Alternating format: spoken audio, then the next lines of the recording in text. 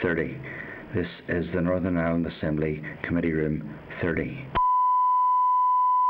Okay, members, welcome to a meeting of the Justice Committee, and if you can do the needful with any electronic devices. If there's any declaration of interest or business for today's proceedings, now is the time to declare it. And if you're content, the evidence sessions will be recorded by Hansard as well. Members are agreed? Agreed. Linda, you had asked just to address the committee at the start of the proceedings. I'm happy to hand over to yourself at this stage. Thank you, Chair. I appreciate the opportunity. It's in relation to a remark that was made by myself last week in the committee. I have already apologised publicly in relation to the use of the word coloured rather than black. I was speaking to Section 75 groups, and I just wanted to put it on the record in committee, given that it was in committee, that I used the word, and just again to place on record that I am genuinely and sincerely sorry for the hurt that was caused and any anxiety that was caused to, and any offence that was caused to anybody. It was not my intention, but irrelevant of the intention, that is what happened, so I apologise unreservedly. Thank you for that, and certainly at the time I didn't sense any malice in terms of what had been said whatsoever last week, but I've taken the opportunity to put it onto the record, and we're content we'll leave it at that at this stage. Thank you, Chair. Okay. Thank you. Is there any, with apologies from Doug Beattie, and then Sinead is joining us through the Starleaf facility. So item 2 then is the draft minutes of the meeting that were held on the 12th of November. If members are content that the minutes are a true reflection of the proceedings of the meeting held on the 12th of November, then I will sign them if you're agreed. Agreed. Matters arising, there's 2 items just to consider in matters arising. The first one, there's a letter from the Minister outlining her updated position in relation to the amendments prior to the consideration stage of the Domestic Abuse and Family Proceedings Bill, which was provided to members Monday. The Minister had indicated in her letter that she hoped to share some of her draft amendments for further consideration stage, and these have now been received from the Department and are pages 3 to 14 of the tabled pack. They cover guidance on data collection, Operation Encompass, reporting and independent oversight on the operation of Part 1, training and eligibility to civil legal aid, and she would provide a proposed amendment in relation to the interim protection for victims provision as soon as possible. Members, we know that we have agreed to schedule consideration of any amendments for our meeting next week, where officials will be attending to provide any further information or clarification that is required. But I thought it would be helpful at this stage just to have a preliminary discussion with members on the proposed amendments and any other issues that the committee may wish to take forward in light of the consideration stage that is now passed in the Assembly prior to officials attending the meeting next week, in order that we can have more focused questions and get clarity where some of the issues are. So for ease of reference, the text of the committee amendments and the amendments that were made by Rachel Woods in relation to civil legal aid, they can be found on page 12. As I look it up myself, page 12 of your tabled pack. So I know we got these yesterday in terms of some of the further consideration amendments that the Minister wishes to consider, and in advance of next week I've asked the committee staff just to look at them as well as what we brought forward to make sure that it's in keeping with that, and members will obviously get an opportunity to look at it themselves. But in advance of next week, if there's any issues that members want to raise now that we can do a bit of preparatory work for that, then there will be an opportunity to do that. I know that in respect of the legal aid amendment, during the debate I had indicated a willingness to see if there would be even more that we can do, and I'm keen to identify, is there further opportunity, and so I'm going to ask the bill clerk to come back next week as well.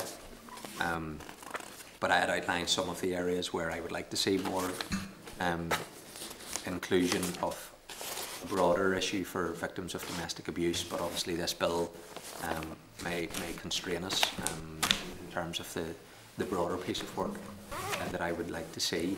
The Minister outlined some of her reasons for opposing the amendment around costs still remaining and so on, and this amendment has been brought forward by the Minister, which I'm sure we'll touch upon. And it may be that we need to see if we can provide an amendment to make sure that actually these costs aren't applied, and that's something that I would like the committee to consider. So in terms of the other areas, we will look in more detail in preparation for next week to make sure that things like the training, reporting and all of that does what we want it to do. But I'm happy to open it to members now if they want to express views on things. Linda?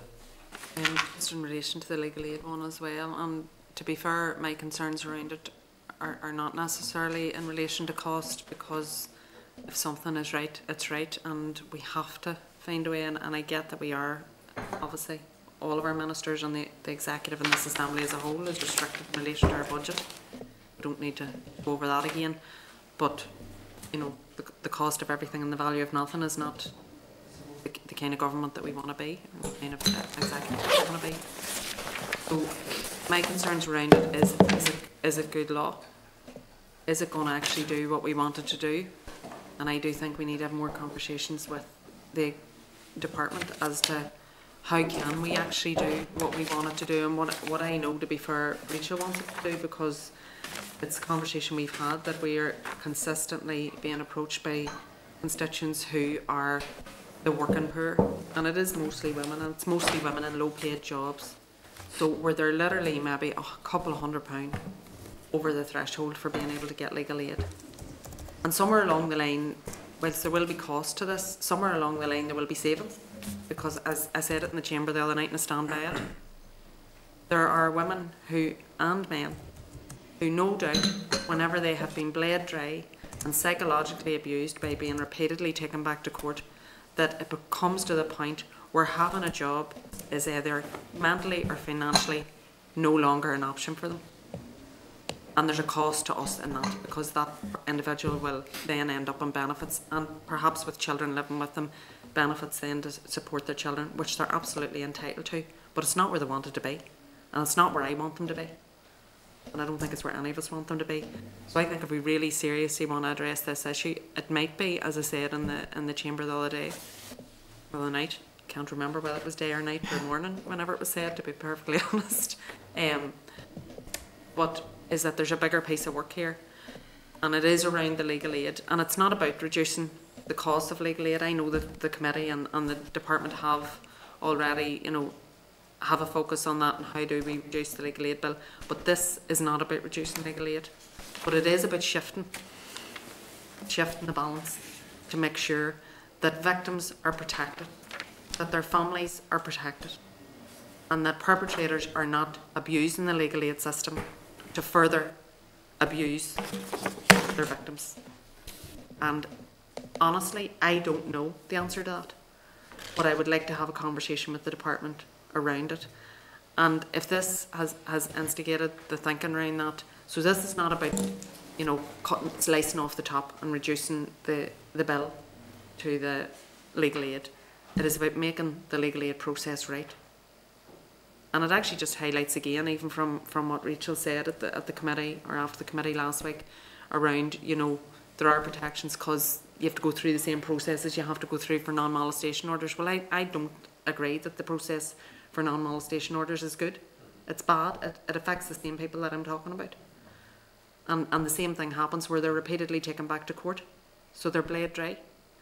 So all of this, I think, is actually a piece of work that needs to be looked at. And I would like to see it done in a fulsome way, that we actually get the right results out of it, that we get the best results for the people who need it most. I'm going to leave it there, but because I think it is actually a piece of work that needs to be looked at, and I would like the department to perhaps look to doing something around that. Rachel? Thank you. Was just, if we want to start with the legal aid amendment, which is now obviously on the bill. So it's no longer Rachel Wood's amendment, it's on the bill. because I've got a number of comments to make about the reporting and independent oversight, because there's some quite significant changes that have been put in. The A26 is problematic on so many levels. On the face of it, for me, it completely undoes the will of the House, because this is now suggesting that before a period of 2 years, when chapters 1 and 2 come into operation, a report will be laid. That's not what the Assembly agreed to on Tuesday night or Wednesday morning. Certainly not what the intention of the amendment was, and certainly not formed any of the debate, in my understanding. And I appreciate it was 10.5 hours long, so I could have maybe misinterpreted it, but that was not what was agreed to. It also, and I agree with many comments that were made on Tuesday and with Linda, this needs to be a bigger piece of work.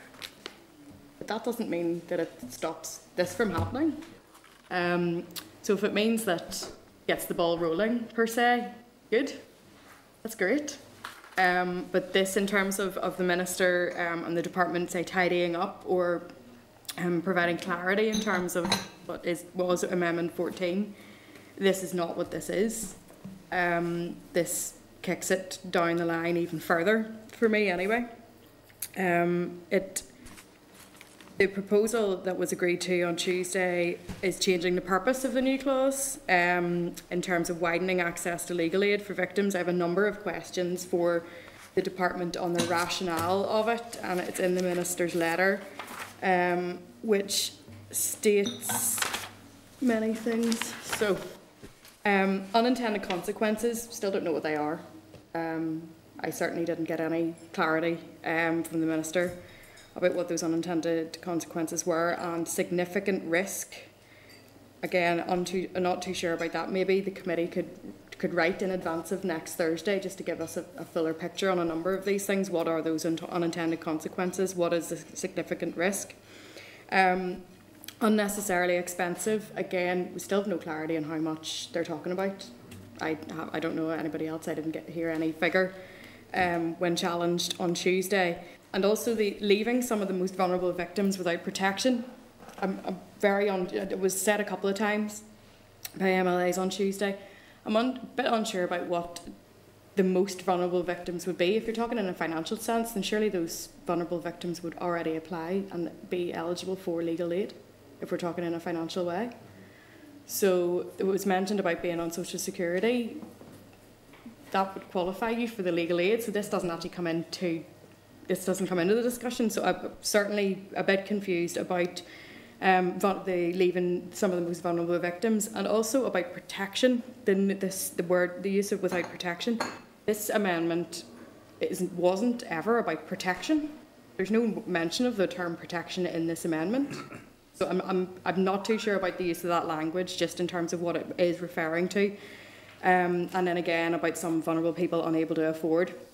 I appreciate that there are, in relevant cases, and like Linda said, that the process about non-molestation orders is not perfect at all. That, in my understanding, was brought in by the previous Justice Minister, David Ford. So I would certainly welcome any moves to eliminate that and look at that as a whole piece of work.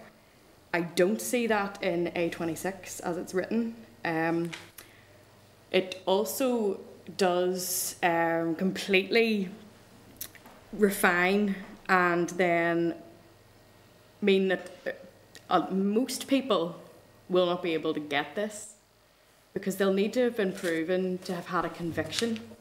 That would mean that if you were going through the criminal courts within the Domestic Abuse and Family Proceedings Bill, and you're a perpetrator, or you haven't been seen to be A or B in the eyes of the law, if you were going through the family courts at the same time, this wouldn't be recognised. So it really does limit eligibility way beyond what was agreed on Tuesday.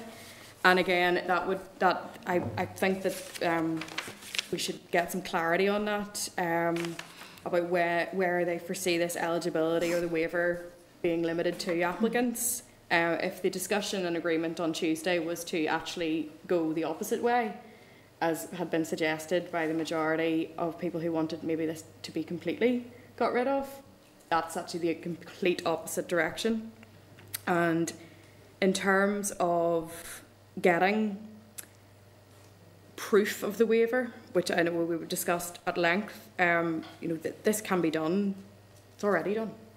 Health professionals, support organisations, social services. Surely the police would be involved in this as well, because incidents would be reported, police staff would be involved, officers would be involved. So I think it's completely flawed. To a specific detail of A26.2 says the relevant purpose is that making provision to the effect which is to A, require a qualifying client to incur no cost, and then C, to reduce the contribution payable for a qualifying client. So I don't think those two line up unless I'm reading it wrong, but are they not completely competing? That's points? A and C. A and C. Yeah. So it says to incur no cost and then reduce the contribution payable. So I'm not too sure, and I know I've covered a number of issues there, but I think it would help the committee to understand where the Minister is coming from with A26 if we got some clarity on, and I'm more than happy to outline them in proper questions if that would be of assistance. Yeah. But certainly this, for me, does not fit the will of the Assembly that was shown on Tuesday. I can see merit in 2A if that was to be crystal clear in and of itself. Absolutely. Which would be in keeping with what the intent was behind the amendment. But yes, the 2 years issue and subsequent elements of this presents a challenge, I think. However, the Speaker will have to decide whether it's admissible or not. If it's decided that this is actually undoing the intent of the Assembly, that would be a Speaker decision. Which is probably why we need to be working on the basis of a committee amendment. Alternatively, of course, Rachel's entitled to bring forward another refining amendment herself, but it might be that the committee wants to pick out elements of this and provide more clarity to it if that's needed. So. Chair, just on the reporting, I have, in terms of bringing back proposals, I have no issue with the department wanting to bring a report in a couple of years' time to look at the entire legal aid system for victims of domestic abuse. But that shouldn't stop what was agreed on Tuesday from happening from now, if you understand. No. I think those two things are not competing and they can go very much hand in hand together. Yeah, and there's no doubt A26.1 is a delaying tactic. That's clear to me. Remove A26.1 and then include potentially 2A, and the Minister might make the case what the qualifying client should be, and members may take different views on that, but all of that's predicated by actually kicking the can down the road for 2 years. Sinead Bradley. Thank you, Chair. Chair, as I indicated in the floor of the House, I am particularly pleased to see this on the face of the bill. And for a distinct reason, I think the Minister did make a fair point that there's a lot of work, and we've all reiterated that in terms of the broader piece on legal aid. But whenever we refine that and think, right, what is the intent of this bill? This is about domestic abuse. And we all know, I know we've avoided listing what domestic abuse is for good reason. You know, there's the definition isn't going to be prescriptive in terms of listings, but we all know the financial abuse associated to domestic abuse is something that has to be captured on the face of the bill. And that's why I think the argument fell about it not being, you know, that it should be somewhere in secondary legislation. But I don't think so. I think this domestic abuse bill, this is a very fitting piece that should be on the front of the bill.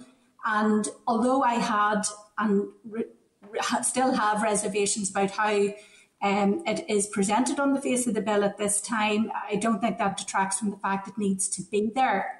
But I think we've all come at it in many different ways, and I think it would be helpful for the committee to, I suppose, just go over what is our objective. Do we have a shared objective? Because certainly from my thinking, one of the strong reasons for it being there is to prevent that repetitive nature of the victim being brought to court repetitively. Now, there's questions there. At what point is the victim a victim? And I know we touched on that with Rachel last week and the explanation that came, but I think that does need to be teased out. Is it when somebody has satisfied the test to trigger the bill that they become a victim, in which case they have entitlement to legal aid?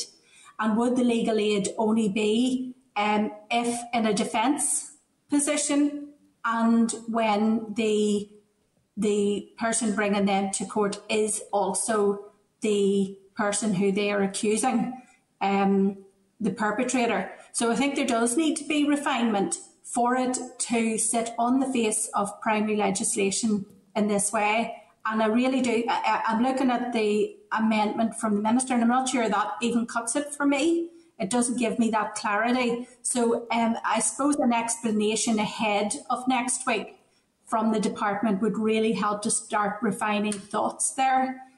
Because I don't think this is the place where we're going to fix legal aid, but I do think this is the place where we can address legal aid and the problems around that repetitive nature.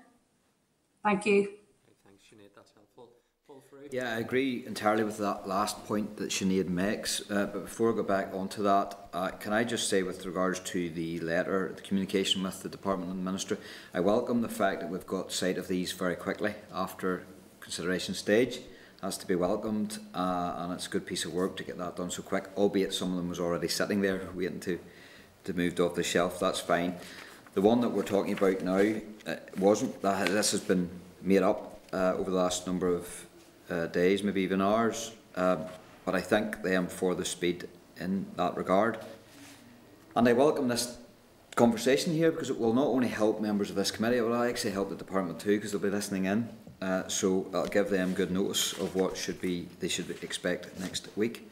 With regards to the content of the Minister's letter, yeah, there's highlighted pieces here that I worry about. So yes, legal aid legislation is complex and technical, and there can be unintended consequences if something is unduly hurried. Yeah, I get that. But again, outline what they think the unintended consequences are with regards to this new clause, because this new clause only tackles one small aspect of the legal aid piece. Doesn't tackle legal aid reform. It's just one small piece. So again, tell us the unintended consequences of this small tweak. Tweak's maybe not a nice word to use, but that's basically why I think it is. On the potential of has the potential to prove unnecessary expense. Again, if it has the potential to prove unnecessary expense, then that means that that expense is being incurred as we speak. So again, we need to get a tighter spectrum and evaluation of this. I don't believe it is. I don't believe it is tens and tens of millions, double figure millions. I don't. Whatever it is, let the department tell us in clear terms, and they have now the time to do that. If they are in a position, I'm quoting off the Minister's letter, if they are in the position where their access to resources is being controlled by someone else, we're beyond that. We are beyond that. So we're not talking about, if you're still living in that world where you're a victim, continue to be a victim, and you're at the point when someone is controlling your finances, there'll be no way you'll be taking them to court. No way. Or there'll be no way he or she would be taking you, the victim, to court. I don't know that it would happen. So again, I think we need figures around that. Because what this new clause does is an advance of that, really. It's about a different form of domestic abuse, of coercive control. It's a different form. It's a much more advanced, nuanced form, which can continue after the victim has been able to remove themselves from the scene of the crime, if you like, or the domestic setting. So it's much more than that, and I don't get that at all. Why the Minister needs that? Because of the controlling nature of somebody's purse. On the actual wording itself, this is nothing but a delaying tactic to subvert the will of the House. I've no doubt about that. That's what it is. It's a tactic. This is not the committee speaking. This is not an individual member of the committee speaking. This is the House. The House has decided this. Now, with all due respect to the Minister and Department, if they have every right to amend and seek changes to this new clause, what they can't do or what they shouldn't do is actually negate it completely, is actually stop it, halt it completely, because what they're trying to do here is say that instead of this change, they will bring a report at the within the period of 2 years, which then may say something like this. It's not good enough. It's simply not good enough. The House has decided. Again, the points at section 2. Again, I don't understand why you need the 3 limbs of that. Require a qualifying client to incur no cost, and then at C, reduce the contribution payable by a qualifying client. There may be 2 tiers to this, and one might qualify and one might not. One might have to pay part. Again, tell us that. I'm not sure of that. That might be the case why there's 3 limbs there. So please provide clarification around the purpose of... well, I know the purpose of section 2 is basically declaring the purpose, but why then the 3 limbs? And yes, I worry about section 4 with regards to the restrictions that may well be placed in this, which and I don't know the motivation. Is it to try and tie the change down in more detail, or is it trying to lessen the burden that they say is the cost, which I don't agree with? But you know what I'm getting at. But can I say to the department that yeah, they've given us an idea here, I think, because I think most of us in the House demonstrated a frustration that we suspect we could go further than the new clause from Rachel. We can go further than this, and a lot of us illustrated that on the floor of the Assembly, but we just can't work out now how. And don't get me wrong, legal aid reform is a massive piece of work, much bigger than this bill could do. But what the new clause deals with is the aspect of the court proceedings being used as a weapon. And that's different from legal aid reform. It's part of it, but it's different. It doesn't encapsulate the whole legal aid reform piece.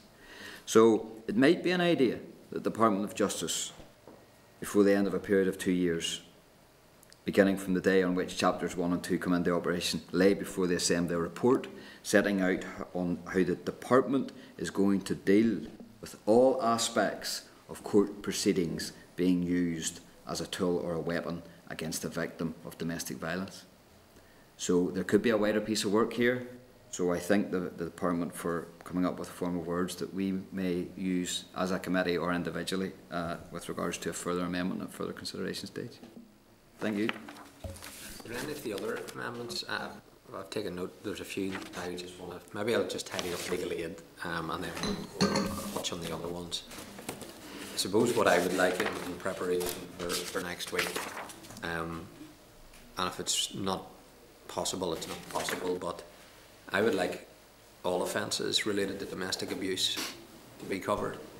So I would like to find out what is the relevant pieces of legislation that would need to be applied to, because obviously we're restricted to this bill in terms of the amendment that Rachel brought forward, but I would like to know, is there a potential amendment that would make this applicable to all domestic abuse related offences? I would also like to find out, can it be retrospectively applied to where convictions have already been secured? So I'd like to find out if there can be a retrospective nature to something that's introduced. I do think we need to find out what a qualifying victim is and the parameters for members to understand that, whether that's, as the Minister's trying to do, conviction needs to be secured for that. What are the other ways in which you can define a qualifying victim? I don't know the answer to that, but I would like to find out how you could get what are the potential parameters for a qualifying victim. And also then in terms of securing the removal of costs, could an amendment be added to the bill that incorporates 2A, just so that that's crystal clear as to what we're trying to do? So yeah, there's some of the things I would like in advance of next week. The 2 years, I think there's an irony there, because they were opposed to the 2 years for depots, although this 2 years is just to come up with proposals that they may consider. So I'd be surprised, to be honest, if that gets approved by the Speaker. I'd be very surprised. And then putting that type of amendment forward, it actually then doesn't provide the refinement that the department may have wished. So sometimes you've got to know when you've lost the battle, and just try and affect change in a slightly better way.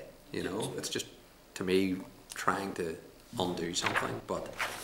And you're right, Paul, I've picked up that A26(1). Is there scope to apply that to other areas, not just legal aid, that we have to force the department to produce a report on the following?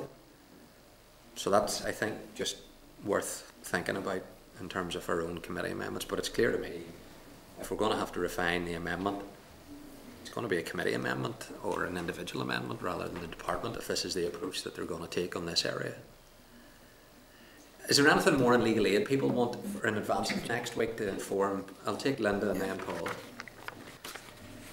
I think in relation to the conviction issue, there has to be an answer to that, because there's an answer to it in relation to non-molestation orders. So that there is an answer to that, and I suppose just getting the information around that from the department, it's not something that I think will require a large amount of work, because it will literally be looking at what is in place for the non-molestation orders, and it'll be something pretty similar, I would imagine, for that. I would actually like the department to explain to me exactly what their understanding is, not what the problems are with this, because I accept that there are issues for the department. I mean, we all have our own individual issues with it as well, and concerns. I need to know exactly what the department's understanding is of what this, exactly what it does.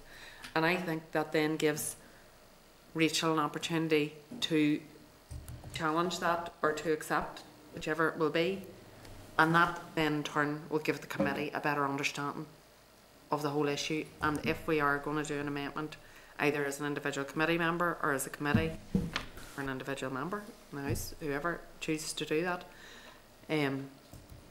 that we know what we're doing, that we make the best law. Because for me, that's what this is about. Again, I said it in the chamber on Tuesday, that this is about not just doing something, doing the right thing and getting it right, and getting as right as we can. And Rachel said, and I support her in that she welcomed amendments to improve. What she's concerned about is that the amendment is not improving, it's negating, and I understand that fully. And I suppose I'm in a different position, because the one that I had argued for around Operation Encompass is actually being enhanced, it's being improved. So I'm in a different position, but I would like to know what the department's understanding is of what exactly the amendment currently does, how they can see that being improved, how they see this as improving it, because Rachel and other members were clear that amendments are more than welcomed from the department, as long as they can outline how that's improving it. The Operation Encompass 1 probably doesn't even need fully explained, although we will have questions on it, but it's pretty clear that it is an improvement, that it is enhancing it. So I just want to be sure and content, and I mean, we abstained on this on the basis that I just want to be sure it's right, and it wasn't on the basis that I think that the intent wasn't right, because it's very clear in my speech and here in previous conversations with Rachel, I accept that the intent of this is good and is right. I also accept we won't fix legal aid in this bill, but if we're going to fix a bit of it, I want it fixed. I want it to meet the needs that I talked about when I spoke a few minutes ago. Yeah, just a very quick comment around the scope. Again, it's not a decision for anybody here, it's for the Speaker, but I don't see how reversing a clause in a bill that's been passed will meet scope, but a new clause adding the requirement for report will, because of what you're actually delving into and reporting on has already been mentioned on the face of the bill with regards to this amendment, so it's just to make that point. Okay. Well, listen, I think there's plenty in preparation for this legal aid issue to be considered next week, which I think is probably the most detailed area that we need to look at. There's other areas I think we will need to look at, but this is one that has kind of came in late, and we need to very quickly get our head around exactly what we're trying to do here, so that if we improve it, we need to do that. The other amendments then. Sorry, Chair, can I add to that? Just ahead of, I would urge the department to bring any thoughts or papers to us as early on this as possible, to give us all individually time to consider their perspective. Because I know even from the conversation today, we all seem to have individual different concerns, and I would be eager to follow the thread through, you know, that whole definition of victim, at what point it's made, but also to know the parameters in terms of if a victim has established entitlement to legal aid, that legal aid is it in a defence capacity, and is it only linked to cases surrounding the domestic violence setting? So, for example, if you've established entitlement to legal aid, what are the parameters? Does that person then have legal aid for any case or any other item, or item of business? So I do think there will need to be parameters that fit this bill, and I just think the earlier the conversation starts, the better. Thank you. Okay, thanks, Sinead. Okay, the other amendments then, Rachel. Thanks, Chair. No, it's just with regard to the reporting and independent oversight, which obviously the committee had brought forward and agreed to. They both have sunset provisions in them, which mean that they automatically end or will end when the department brings forward relevant regulations. So I didn't, in terms of our committee discussions about these amendments, I don't think that was the intention of those amendments, that they were to have a sort of an end point. Certainly I don't agree with that approach in the amendments. I do understand that there might be future scenarios where monitoring and evaluation exercises change or they're no longer required, but that shouldn't be decided automatically and should be based on evidence. And they certainly shouldn't be subject to a limited level of assembly scrutiny, and should be again agreed through evidence and consensus by the Assembly, certainly not through negative resolution.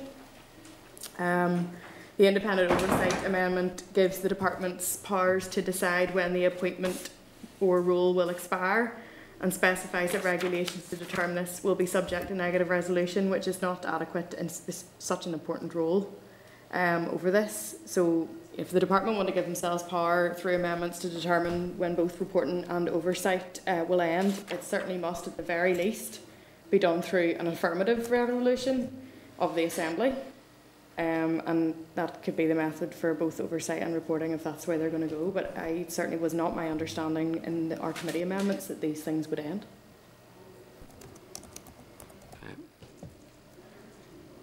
Okay, well listen, there'll be more work done on what were the committee amendments and what now are the further amendments, and we'll have that in advance of next week, and then officials. And again, just keep in mind the potential for a special sitting of the committee on Tuesday the 1st, where we need to agree some amendments that we may well table. Okay, then the other item on matters arising, response from the Department providing further information on the Troubles Permanent Disablement Payment Scheme following the Minister's oral evidence session. The Department has confirmed that there is an appeals mechanism for applications and that a project assessment review will be carried out to provide independent assurance that the project is on track to open for applications in early March 2021. The Department has highlighted that there's been a necessity to reassess options for progressing the IT systems that will support the administration of the scheme. So that information is there for members to note unless there's further information being sought. Yes, Rachel. Thanks, Chair. Just with regard to the Commission for Victims and Survivors, the Commissioner's role is empty at the moment and has not been replaced, and it's my understanding that that position has a statutory duty to ensure policy is victim focused and victims' voices are being heard. So I'm just wondering how that oversight function is being done with regards to the Department of Justice setting up this scheme in the absence of a Commissioner for Victims and Survivors.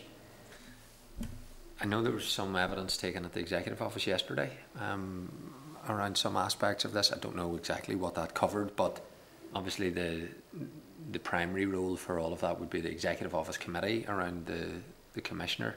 But we can try and find out for members. Linda? Yeah, it is primarily the Executive Office, there's no doubt about it, but I have actually met with a number of different groups and organisations, including WAVE, RFJ, a number of other victims groups on the victim forum, and they have all met with the Minister and with the officials.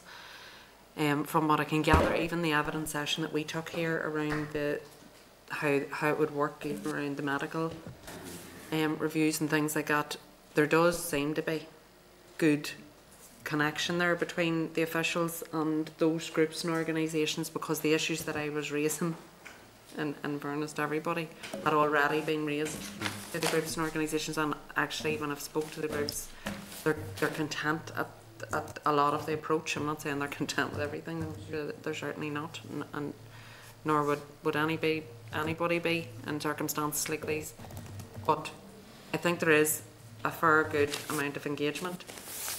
We did ask what is happening in relation, I think we put a question in relation to what's happening around the Victims Commissioner, so because that was one of the questions that was raised by the groups and organisations that we met, and what, as far as I can gather, that position is the intention to fill that position. But in the gap, what I did say to the Victims Forum is that they don't need a Commissioner to speak up, that we are all accessible and they should be coming to us with any concerns and raising those concerns with us. The staff, in terms of Andrew, are still there in the Commissioner's office. He's very capable. I'm quite sure if the forum want to engage with any of us, I can speak for my party, and I would like to think no other party would be any different, given the issues that we're talking about, will be very accessible to that forum, and also to other groups, because obviously not everybody's engaged with the forum. So all other groups, ELI, SEF, RFJ, Puffin and Consent, all of those groups and our WAVE groups and organisations, we should all be engaging with them as much as we can and listening to their concerns.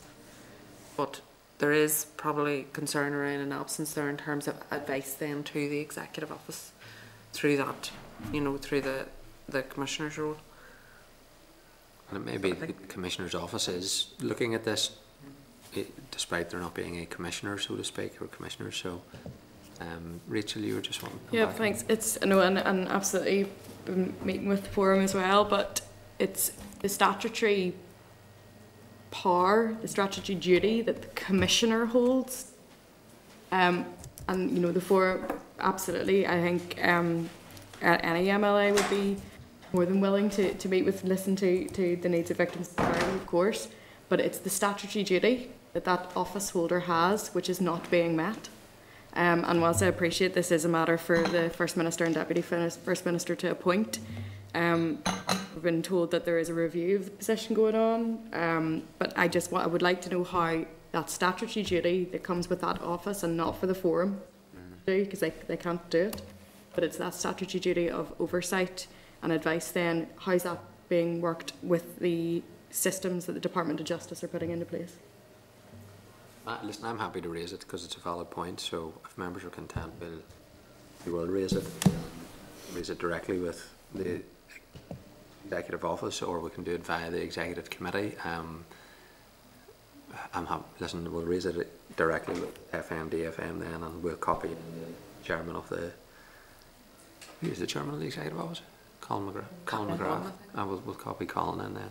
Just a quick thing to add to what Rachel's saying, because she's right in that in terms of the actual absence of a commissioner being there, we need to find out the information around that. But if I'm right, she's also asking in terms of we ask of the DOJ department, how are they? I've given what I know is happening only from meeting with groups, but we do need an official answer. I think Rachel's right in that. So how are they ensuring that they're getting the right information and the right advice around what's going to be right for the victims in terms of this process? I think we could also just ask again just around the engagement with the Secretary of State. However, I read the article in the paper today where he is still insisting that all of the money for the victim scheme should be borne by the executive here, which I just think is... I think there's outstanding correspondence from that is a live request as to where it's going around the finances of the scheme. Yeah, but the Department and the Minister had agreed to update us, but we're waiting.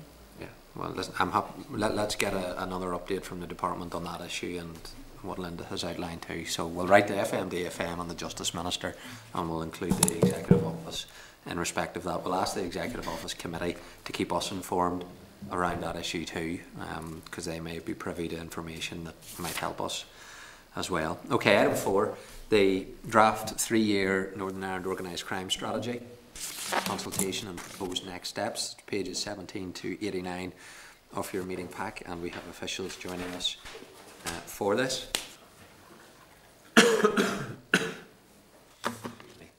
So I think the officials should be there by way of the start of the facility. Good afternoon, folks. We can hear you. So I think I'm welcoming, you can correct me if I'm wrong, Cathy Galway, Deputy Director of Protection and Organised Crime Division, Sinead Simpson, Head of the Organised Crime Branch, and Andrea Watson, Organised Crime Branch, all from the Department of Justice. So you're very, very welcome to the meeting. The session will be recorded by Hansard and a transcript will be published in due course. So I think I'm handing over to Ms Galway at this stage, and you're going to give us an overview and then there'll be some questions. So Cathy? Okay. Thank you, Chair. Can you hear us okay? Yes, we can hear you clearly. Yes. Thank you. Thank you. We're grateful for the opportunity to update the committee on the outcome of the consultation on the draft Organised Crime Strategy. As you will see from the briefing note, following a short delay given the current context, the consultation on the draft strategy closed in October. The analysis of the responses is complete and the response summary document is being prepared. We aim to come back to the committee in relation to the consultation on proposed offences, which also closed at the same time, but this is currently still under consideration. So coming back to the strategy, it builds on the arrangements already in place with the overarching aim of protecting individuals, communities and businesses in Northern Ireland from organised crime. It has been developed having engaged with members of the Organised Crime Task Force to consolidate and enhance our response to existing organised crime threats, as well as enable us to identify and respond swiftly and effectively to new and emerging crime types.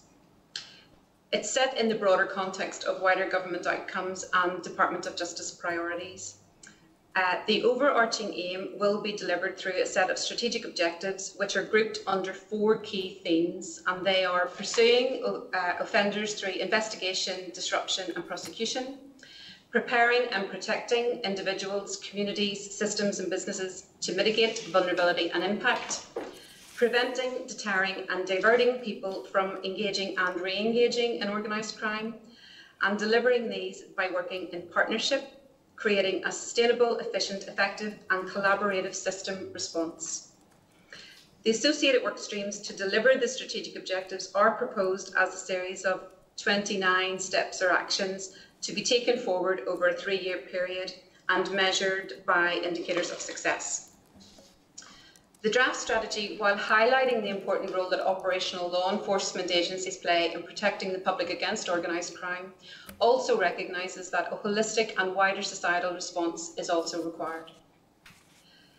Turning to the outcome of the consultation, an overview of the main findings from the consultation responses is included in the paper provided for today's session.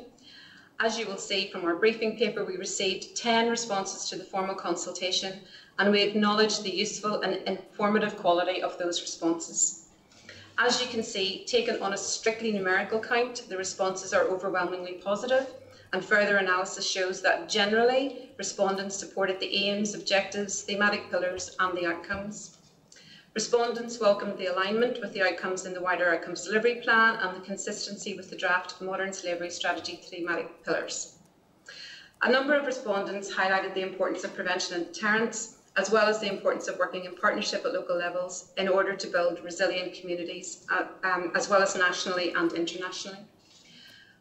While the level of overall agreement is reassuring, respondents also made a number of helpful suggestions, including calls for the courts to use the powers available to them and not hesitate to impose maximum sentences where appropriate, the need for resources to deal with EU exit given the consequences of having a land border with an EU state, and where this will be seen as an opportunity by organised crime groups, the need for the strategy to be kept under review to ensure it's fit for purpose, and that we can stay ahead of the vulnerabilities. Examples were provided, and they included those vulnerabilities created by the dark web, increased cybercrime, or other future opportunities that organised crime groups could use to their advantage. More clarity was called for on the oversight arrangements for delivering the strategy, and an amendment to the prevent objective or theme to reflect the needs of victims and communities rather than only appearing to focus on offenders. An enhanced role for PCSPs in helping to deliver the objectives, consideration of how the public is bought into the strategy, and that includes reviewing the narrative around it, and for the strategy to be properly connected to all government departments and their work, as well as local government. Commencement of assets recovery legislation and the creation of a system or structure for asset recovery and management. The briefing paper sets this out in more detail and in response to each question. So in terms of using that to update the strategy, we are proposing that the finalised strategy or revised strategy will take account of those responses and recent progress made in relation to some actions, such as the forthcoming commencement of the relevant provisions of the Criminal Finances Act and the outcome of the consultation on proposed offences, by way of an update to those relevant actions when it's ready. The development of the analytical forum and the combination of two separate actions aimed at improving our understanding of existing and emerging threats. Assess threats and vulnerabilities as a result of EU exit, and the need to reset the timeline for the strategy to begin from April 2021, given the delay in consultation, and to enable us to prepare plans for the various work streams. I hope I've provided an update on the outcome of the consultation and how we propose, subject to the views of the committee, to reflect this and some recent developments in finalising the strategy for publication in the coming weeks. Thank you. Thank you, Cathy. And I'm not sure if the screen you have of us is frozen. I know from our side it's a frozen picture, but we can still hear you, so there's no problem about that. But I'm not sure if you're actually getting the visual of the committee. We can see you, so we can, Chair, and the rest of the committee. I think we're just frozen, but if you're content to continue, or I can reset the call if you prefer. No, we'll keep going. We'll maybe get you to reset it before the next session, because I know there'll be a changeover of officials once we get into the next item on our agenda. So, but listen, we'll keep going while we've got the connection. We can hear you clearly, so that's fine. Just in terms of the number, I see with 10 people responded, which struck me as slightly low. Was there a reason that it was only 10, or maybe the key organisations that needed to respond did, and therefore we shouldn't be unduly concerned about it?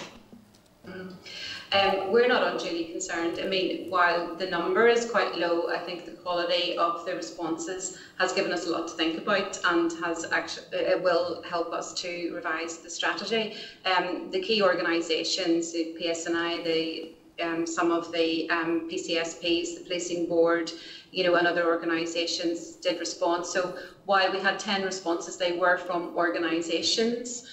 So we're satisfied that we have a high quality response in terms of the qualitative responses, even though the quantitative responses might not be, what we hoped for. But it was publicised, and it did go out to a public consultation. Likewise, on the proposed offences, we had 15 responses. Okay. In terms of the strategy, then, obviously the strategy group has a role in keeping the strategy under review. Is there a formal review mechanism envisaged? Yes, we do envisage having a formal review point for the strategy, and keeping the strategy constantly refreshed and updated. So, as Cathy says, yes, the OCTF strategy group will have a role to look at the strategy. I mean, obviously, in the world of organised criminality, it's a fast-paced world, so we will want to keep the strategy under review and make sure that it is keeping apace with this type of criminality that we're dealing with. As the briefing paper also outlines, we've got 4 outcomes and 6 strategic objectives.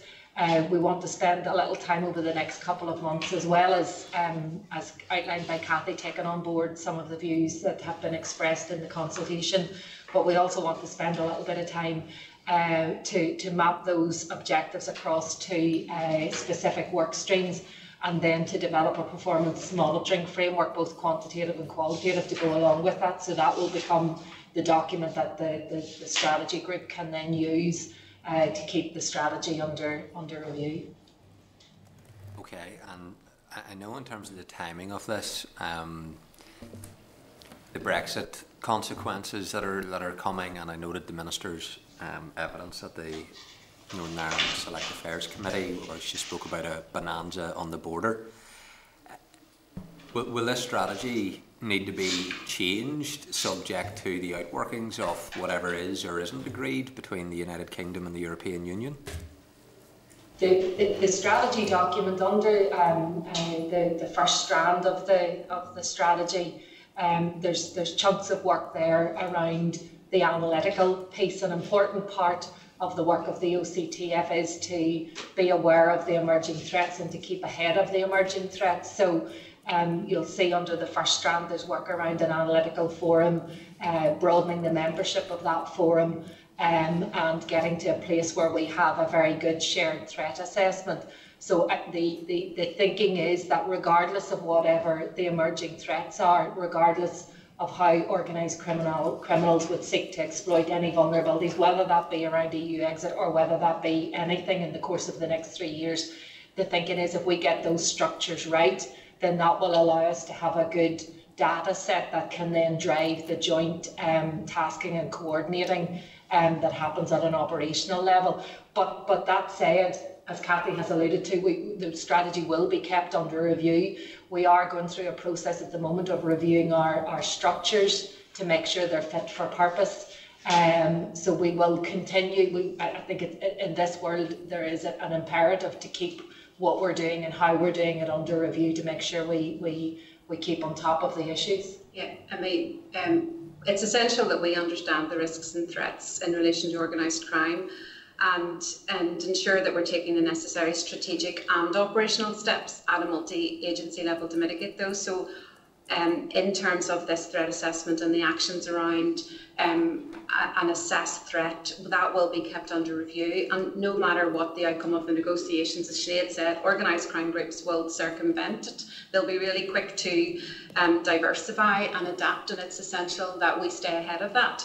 And working with our partners on a multi-agency basis and with wider partners across other departments, we are preparing for that at the moment, and we have information and share information across agencies and with other departments in terms of what we think the assessed threats are going to be. But at the minute, that's there's some uncertainty. So we're working with that uncertainty in the same way as everybody else is at the minute. But we're trying our best to stay ahead of whatever the threats are. Okay, no, I'm just trying to understand, you see, where this bonanza and how it's going to be created, because when I read your report, it already indicates nearly a quarter of organised crime gangs operate north and south, and that includes drugs, fuel, firearms, counterfeit, contraband, cigarettes and alcohol. There's already a bonanza on the border in the current environment. Yes. So, yeah, so that's why I was trying to understand how it could be created, because in my mind it already exists. Yeah, it already exists, but some of the uncertainties or some of the changes that may be brought in as a result of the Northern Ireland Protocol may create other opportunities for organised crime. It could also create uncertainty in terms of businesses or compliance. So there are additional things that could happen as a result of EU exit. So there is already criminality, as you say, but that doesn't mean that that's the way it's going to continue. There could be other forms of criminality as a result of uncertainty and opportunities that may arise for organised crime. The key thing is that we are alive to those, and the OCTF structures allow us a safe space to do that and to assess the threat and to monitor and keep under review what's happening and what we see, because we could start to see increased prevalence of different crime types or an increased prevalence of a certain crime type as a result of EU exit. But it's fair to say, Chair, I mean, the smuggling already exists, fraud already exists, so you're absolutely right. I suppose the issue that ourselves and law enforcement partners will want to be alive to is what particular opportunities might exist for different fraud offences as a result of different tariffs, or what different types of smuggling as a result of the different tariffs. So you're quite right that the crimes already exist, the border already exists, differentials in tariff already exist. But we know from our law enforcement partners that were there any changes in those, that organised criminals would seek to exploit them, and it's about us being ready for that. Okay, finally then, just for me, obviously important to implementation is the Criminal Finances Act of 2017. Is there a time frame for when that will be fully implemented? I'll take that question. It's Andrea Watson. So as you're aware, the Minister wrote to the Home Secretary in June asking her support to commence the provisions as soon as possible. We have been working with Home Office colleagues to put in place the necessary steps to achieve that. So we don't have a firm date yet. In 2021, Home Secretary said it wasn't possible to commit to a date this year due to the amount of EU exit related and COVID-19 related business at Parliament. So what we have made progress on is updating the Proceeds of Crime Act codes of practice. And I think you've got an item of business on your agenda today about that public consultation, which is due to go out on Monday. Those codes need to be refreshed and republished before the powers can commence. That consultation is scheduled to run until the end of January. And then the Home Office are going to schedule the dates for the commencement of the legislation. So we'll probably be in a better place to give you an update on confirmed time scales at the end of January. But we're working quite closely. We're working closely with our colleagues in the Home Office, and they have assured us that it will be as soon as possible, as soon as they get a parliamentary slot. So it will be in 2021, early 2021. But we don't have, we couldn't say it's 1 month or another. But they have committed to getting a slot as quickly as possible so that everything can be commenced. And as Andrea said, work is continuing on the codes practice and the work that we need to do here to be ready for that. Okay, thank you. I have Linda and Gordon indicating, and Rachel, so I'm going to invite Linda if she can ask her questions, and then I'll let Linda introduce Gordon. No problem, that's great, thank you. Just picking up on the point that the Chair made, and I've seen the article that in relation to the Minister's comments yesterday at the Affairs Committee, and you've outlined obviously that a lot of the crime already exists, but there is the potential for additional, and we know whenever there's a hard border there's always going to be the potential for additional. Is one of the issues, because it is something that the Minister said in her comments, is the ability then to deal with the criminals, because the Minister said obviously that there are going to be issues, or potential issues at least, around the ability to extradite offenders. So is that, I mean, one of the concerns from the Minister, that she's not going to be able to actually hold these people to account, or that the relevant authorities aren't going to be able to? Yeah, I mean, in the event that it's not possible to reach an agreement, there would be, you know, tools that we rely on that we wouldn't be able to use in terms of law enforcement and criminal justice. And while that would result in some loss of capability, there are fallback options available for many of the measures. They are and would be considered, you know, suboptimal, and generally based on Council of Europe conventions. But we do have the ability and the capability to still use the tools available, but they wouldn't be it wouldn't be as useful and as speedy as the tools that we have at the moment. You know, key issues for justice, you know, are still being discussed, you know, and you know, we may be able to agree other arrangements. Just one point, just to add to what Cathy said. I mean, colleagues in another part of the department are leading on this, but the negotiations on the future security partnership are obviously going to be important in this context, and in terms of the access that the UK will get to EU measures. So I understand work is continuing around that, and as Cathy says, once we see how those negotiations conclude around that future security partnership, we will see what we continue to have access to and what we don't, and then we will then have to, our work is already ongoing, to explore what the fallback position would be. Thank you. And just then to follow on from that, can you give us a bit of detail in terms of what steps will be taken to ensure the cross-border information sharing and cooperation, because obviously we're in a different position to other areas in relation to this. We do have that land border, and I know that there is some good work going on north and south between Gardaí and PSNI, but just to establish what's being done within the Justice Department specifically. Yeah, no problem. So I suppose at a strategic level, the Organised Crime Task Force, members may be aware, it comprises a strategy group and then a range of subgroups. So I suppose the first thing to say is the representatives of the Garda Síochána and the revenue commissioners sit on appropriate subgroups.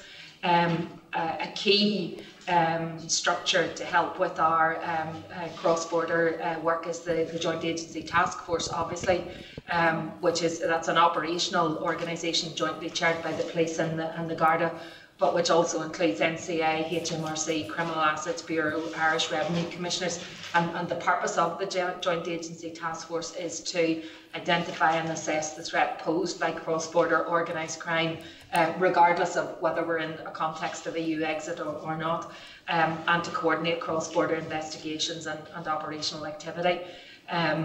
The strategic oversight group of the Joint Agency Task Force has determined priority thematic areas, including rural crime, human trafficking, financial crime, illicit drugs, immigration crime, excise and tax fraud, and you can see that any number of those will be impacted by the EU exit. So I would point to in answer to your question, the representation that there is from our colleagues in the South on our OCTF structures, and then specifically the Joint Agency Task Force at a policy level. We would also be in contact with officials in the Department of Justice, as it now is. They've dropped the equality recently, and there are obviously then cross-border conversations around a range of policy streams under the intergovernmental agreement. So I think there's work going on at a number of levels to make sure that we're joined up across the border. Mm-hmm. And police forces on both sides of the border have acknowledged that partnership is key to addressing the activities of organised criminals. So there is strong police-to-police cooperation, as Sinead has said, and regular contact in all its forms. information and sharing and joint investigations, despite the challenges that the loss of EU measures might bring. There is still that commitment to maintain partnership and to find ways to facilitate information and sharing and assistance if we need to. I appreciate that, thank you. And then outside of the EU or the Brexit issues, I think you've just answered this, to be fair. I was going to ask, was there any feed into this strategy in terms of North-South, because organised crime's island-wide, but I think given what you've just outlined, I'm assuming that was the vehicle for doing that, and it has happened? Yes. Yeah. In terms of how this strategy was developed, it's developed over the last sort of 12 to 18 months. All the partners that are represented on the OCTF structures, which would include those that I've mentioned from the guards and elsewhere, they would have been involved in informing the strategy and would have been involved in workshops around it. So yes, absolutely. Yeah. And the Joint Agency Task Force, it continues to play a key role in understanding and addressing the changing dynamics of cross-border organised crime, and that ongoing cooperation is essential. That's great, thank you. And this is my final question, you'll be glad to hear. Just strategic objective 5.1 highlights the role of the courts and judiciary in setting appropriate sentences and sanctions that will act as deterrents. I'm just wondering what that means actually in practice. Does it amount to commitment to increase sentences for those found guilty, or? That particular objective refers to an effective justice system, obviously underpins that strategic objective 5. That's a reference then to the wider work that's going on across the department in terms of speeding up justice, which has obviously been taken forward by other partners. The reference then says we recognise the role of the courts and the judiciary, including by setting appropriate sentences and sanctions. Obviously the judiciary is independent, and it wouldn't be our place to put any strictures around that.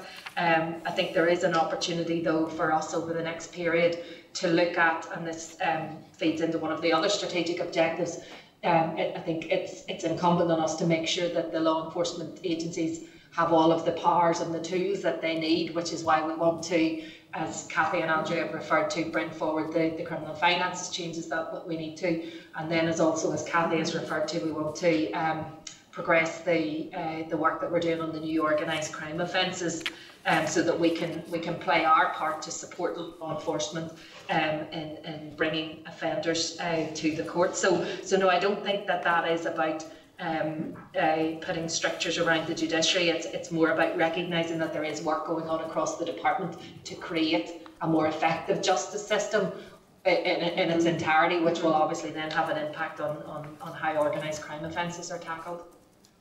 Thank you very much, and the chair is back so we can introduce Gordon. Okay. Gordon. Thank you. Thanks, Chair. Thanks very much for the information today. Just on the point the Chair made about I suppose, the low uptake in relation to consultation responses, why do you think that was the case? Do you think there's a lack of awareness, or lack of knowledge, or perhaps there's a fear factor as to why people didn't respond? I think maybe all of that, some of the responses actually highlighted the language and the narrative around the strategy. It probably is maybe not that accessible to some people, and we did get feedback on that in terms of how we make it a much more sort of outward-facing document, and we've reflected on that. And I think where we would come from is that in the annual report, the Organised Crime Task Force annual report and threat assessment that's published each year, the Organised Crime Task Force website, we really do want to do a review of some of the communications around this and how we explain to the public what's happening. And actually we had a recent workshop with the Organised Crime Task Force, and there was discussion around the brand and the need to be more to go out to the public more and explain what the Organised Crime Task Force is about, the impact of crime, and to actually explain what organised crime is, and there have been some previous publicity campaigns around this, but I think in terms of the strategy, I'm not sure it's that unusual for this type of strategy to get such a low response rate, but it's something for us to think about in terms of how we engage with the public once the strategy is finalised, we start to implement it, and how we work with the public in terms of understanding what it is we're trying to do at a strategic level and what the operational partners are involved in, and more importantly the impact of crime and how the public understand and perceive crime. So I think it's something to think about the next time, or maybe a different version of the strategy. So in other parts of government, they would put out a different format of the strategy, or an easier read or something like that, and it's maybe something to think about in future. Yeah. Just one thing to add to what Cathy has said. I mean, I think all of that points to us the need for us to develop a strong communication strategy to go alongside the delivery of this strategy. And just one additional point, we are, as I've mentioned, we're doing a review of our structures, and one of the things that we think we need to set up is a reference group, and I would see a role for a range of organisations who could assist us in terms of making sure that the work that we're doing is properly explained to the public. There's a role for the policing board, for PCSPs, for victim support, for business, a range of organisations, and I think that has the potential to help us ensure that the work that we're doing and the work that all of the collective agencies are doing, that does get some traction within the community. No, that's good, and thanks for that. I think you've answered that well. The whole awareness thing, I think, is very important, and I think the public, I know as a new member to this committee, I know very little about it, and I suppose we hear about it in the media about paramilitary crime, and that seems to be the big issue, and yet it's only about a third, I think, of the total. It is a huge issue out there in communities and all the rest of it, but if we're going to build confidence with the community and with the public, they're going to have to be very much aware and bought into this, and you need to build confidence with them, and obviously a lot of that's done through policing.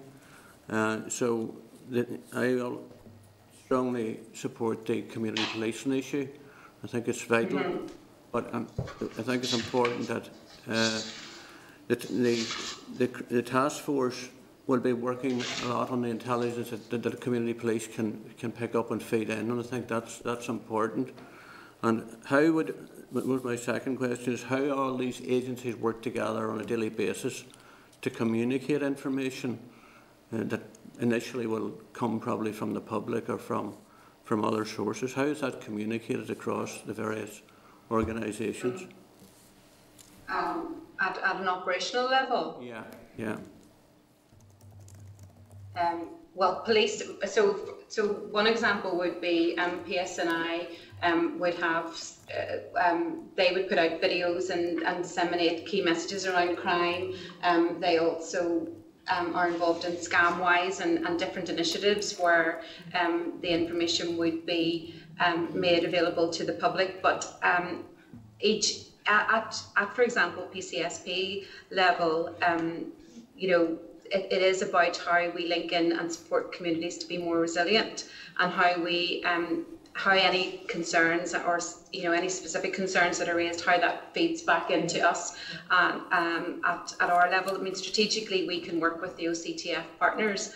At an operational level, then each organisation and each agency would have its own way of communicating. I think what you're suggesting, hopefully if I've picked you up right, is how we get that message collectively out to the public, and how we then get feedback in from the public to inform what we're doing. I suppose it's more about the information coming in and how is that fed into the various organisations, because it's going to depend, a lot of it's going to depend on intelligence and information that comes directly from the public, from what they see, from what they hear on a daily basis, and I think that's vitally important. My last point, I suppose, is how effective do you think work is to date by the agencies without this strategy that you're putting together? How effective do you think they have been? And we certainly we have discussed issues about modern slavery and human trafficking. To date, there's been, my understanding, there's been a rather low conviction rate in relation to dealing with those issues. And it's again a huge problem that's hidden, and the ordinary person in the street is not aware of it. They're aware of the outcomes, I suppose, when they see through the media, but unfortunately they're not aware of the risks and the dangers on a day-to-day basis. And I think a lot has to be done to try and increase the whole public awareness of the number of major issues that you're covering.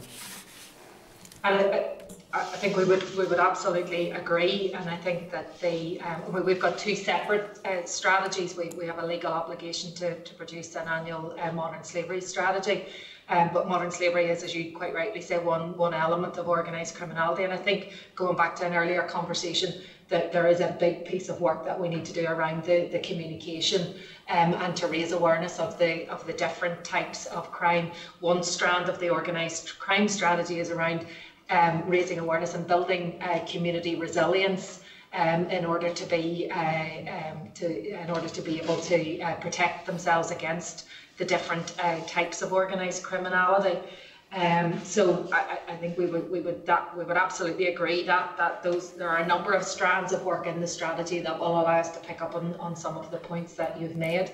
Just to go back to the previous point about the sharing of intelligence, the police, HMRC and NCA are due to give a briefing to the committee on the 10th of December, and they will be able to build on it, but they have joint tasking and coordinating meetings, or tasking and coordinating groups, and there would obviously be an interface between those groups and the police officers on the ground, the community police officers. It might be a point that it's worth teasing out more with the operational agencies about how all of that works. Great, thank you. Thanks, folks. Thanks, Chair. Thank you. Rachel Woods. Thank you, and thank you for your presentation and the briefing. Just following on from what Gordon has said with regards to communication, and talking about having different versions, like an easy read version, can I encourage you to do a children and young people's version as well? Because organised crime doesn't just affect those over 18. Yes. Very, very important to get the views and experiences of children and young people across our communities, which is notably lacking from majority of departments, not just here. But just if you're going to look at that in terms of an assistance from a reference group, if I could encourage you to get the children and young people's organisations on that as well. They've keen interest in youth justice and issues affecting young people. In terms of the threat assessment, that kind of caught my eye. That was a career I had attempted to get into way before this. You're already in it. I'm already in it. In terms of risk assessment, assessing future risk, done quite a bit of studying on this, and I'm fascinating jobs in that.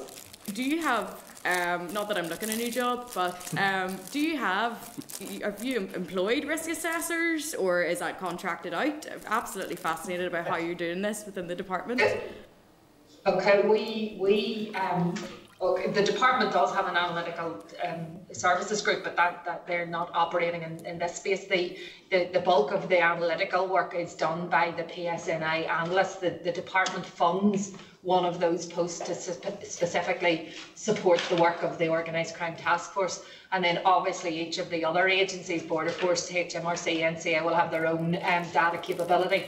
And I suppose one of the strands of our strategy is around, or one of the chunks of work under one of the objectives is around making sure that we continue to join up those pieces of data and those analytical strands of work so that we have a shared agreed threat assessment. So no, we personally, we're not in the space of being data analysts, but we fund one of the posts, and the police have a team of analysts to do that work. The NCA would have, they produce analytical documents as well. And in terms of your earlier points, absolutely very happy to take those on board in terms of the members of the reference group. They're great suggestions, and the in terms of an easy read version of the strategy, or indeed our annual report, but also it's something for us to think about in terms of, you know, just generally our communication strategy. There'll probably be other opportunities to take on board both those points. Thank you. That was my next question in terms of budgetary allocations to risk assessments, because you'd said about getting ahead of risk. That's a really it's a very hard area to get into and be able to basically, you're predicting what's going to maybe happen. So, and it just in terms of the budget allocated to risk assessment and future trends analysis with regard to risk and threats, the budget allocated is the one post in the PSNI? So we fund one PSNI analyst to specifically support the Organised Crime Task Force. However, we have an analyst forum, and that will have other PSNI analysts, that will have other analysts from all of the other agencies that we have on our strategy group. And also recently we have broadened the membership of that, so we're bringing in analysts from other departments. So whilst we're only funding one post, what we're trying to do is harness that capability that exists across the range of organisations. They'd be funded within their own agencies. Yeah. Okay, thank you. Why I've just got you here, because I noticed that on the agenda item later on, which has been referred to on the Criminal Finances Act, so I suppose without having to ask the chair to write a letter, I might try and get a question in, and it's a very brief question, and it will fit in then with this strategy. But in terms of criminal finance and again organised crime, how much has there been any work done on online crime, and by that I mean specifically on finances that are kept in the likes of Bitcoin and so on? Does that come into play with both of those? So I think I'm happy to answer that one. I think the strategy, I'm struggling now to find the right page. So strategic objective number 2 is around the effective capability tools. You'll see that there's a strong thread running through that around economic crime and understanding what's going on, ensuring that the financial investigators and forensic accountants in each organisation are up to speed and fully trained. We have a subgroup of the task force which is specifically looking at criminal finances. So I know that the online side of that is something that they are addressing. So yes, it's a feature of our work. Our annual report and threat assessment for 1920, which will hopefully go out in the next week or two, will give a little flavour of some of the work that has been going on in that space. And yes, it will continue to be a focus, and it's one area in particular where agencies need to work very fast to keep ahead of what's going on in the world of organised criminality. Yep, and it's seizure of assets, you know, and it's assets and cash value. So it's all sorts of things now are included in those provisions in terms of what can be seized, and it would be vouchers, you know, jewellery, everything that has a cash value. But we can come back to you on that particular point. No, thank you. I had read that in terms of the vouchers and that kind of thing, but maybe it was just the use of the terms. But through those criminal finance, you know, from the Act and seizures, can basically online money. And that's what it is. It's money that's not it's not quantified in somebody's pocket, but it is online. Can that be seized as well? Is that something that is in the Act? And if not, could we look, you know, to doing something like that? Yeah. But again, I'm being cheeky and asking you to speak to something that's not on this agenda. Finally, just in terms of the Independent Reporting Commission, the report was released 2 days ago on paramilitary activity in Northern Ireland, and I noticed that on this this briefing you do talk about the IRC report, but I take that would obviously been from last year's report. Will this strategy then be looked at in terms of the new report? Yes, so we will, because there are a number of actions that are relevant to So there are a number of recommendations or findings in the report that are relevant to organised crime and to this strategy. So this strategy is outward looking in terms of the recommendations, the TPP, the actions that are in the Executive Action Plan, and so things like the civil recovery of criminal assets and different the proposed offences, they are all directly relevant to the IRC and their findings. So some of the things are around, progressing recommendations that we already know about, and just I think in terms of the report, it's saying, pleased to see that the consultation on the proposed offences has gone out. So they have noted that we are making progress on some areas. Thank you. Okay, thank you. Sinead Bradley, I think your hand. Yes, thank you, Chair. Thank you for your presentation. A lot has been covered, but I suppose I would like to focus in on there was reference in your report to cybercrime, and I know that's increasingly something that I'm being made aware of, even at constituency level. And it does state in there that the common types of cybercrime in Northern Ireland, and it includes ransomware attacks and business email compromise and email spoofing. But what I don't understand, or I would say clarity on, is obviously those attacks are happening in Northern Ireland. That's where the victim of the attack is. But maybe my perception is wrong in that a lot of that is actually being initiated, or the perpetrator is elsewhere. And if I am wrong in that, I'd appreciate correction. And if I'm not, then I'd also like to know, within your strategy, what specialism do you have? Because this is a global problem. What specialism do you have to deal with that?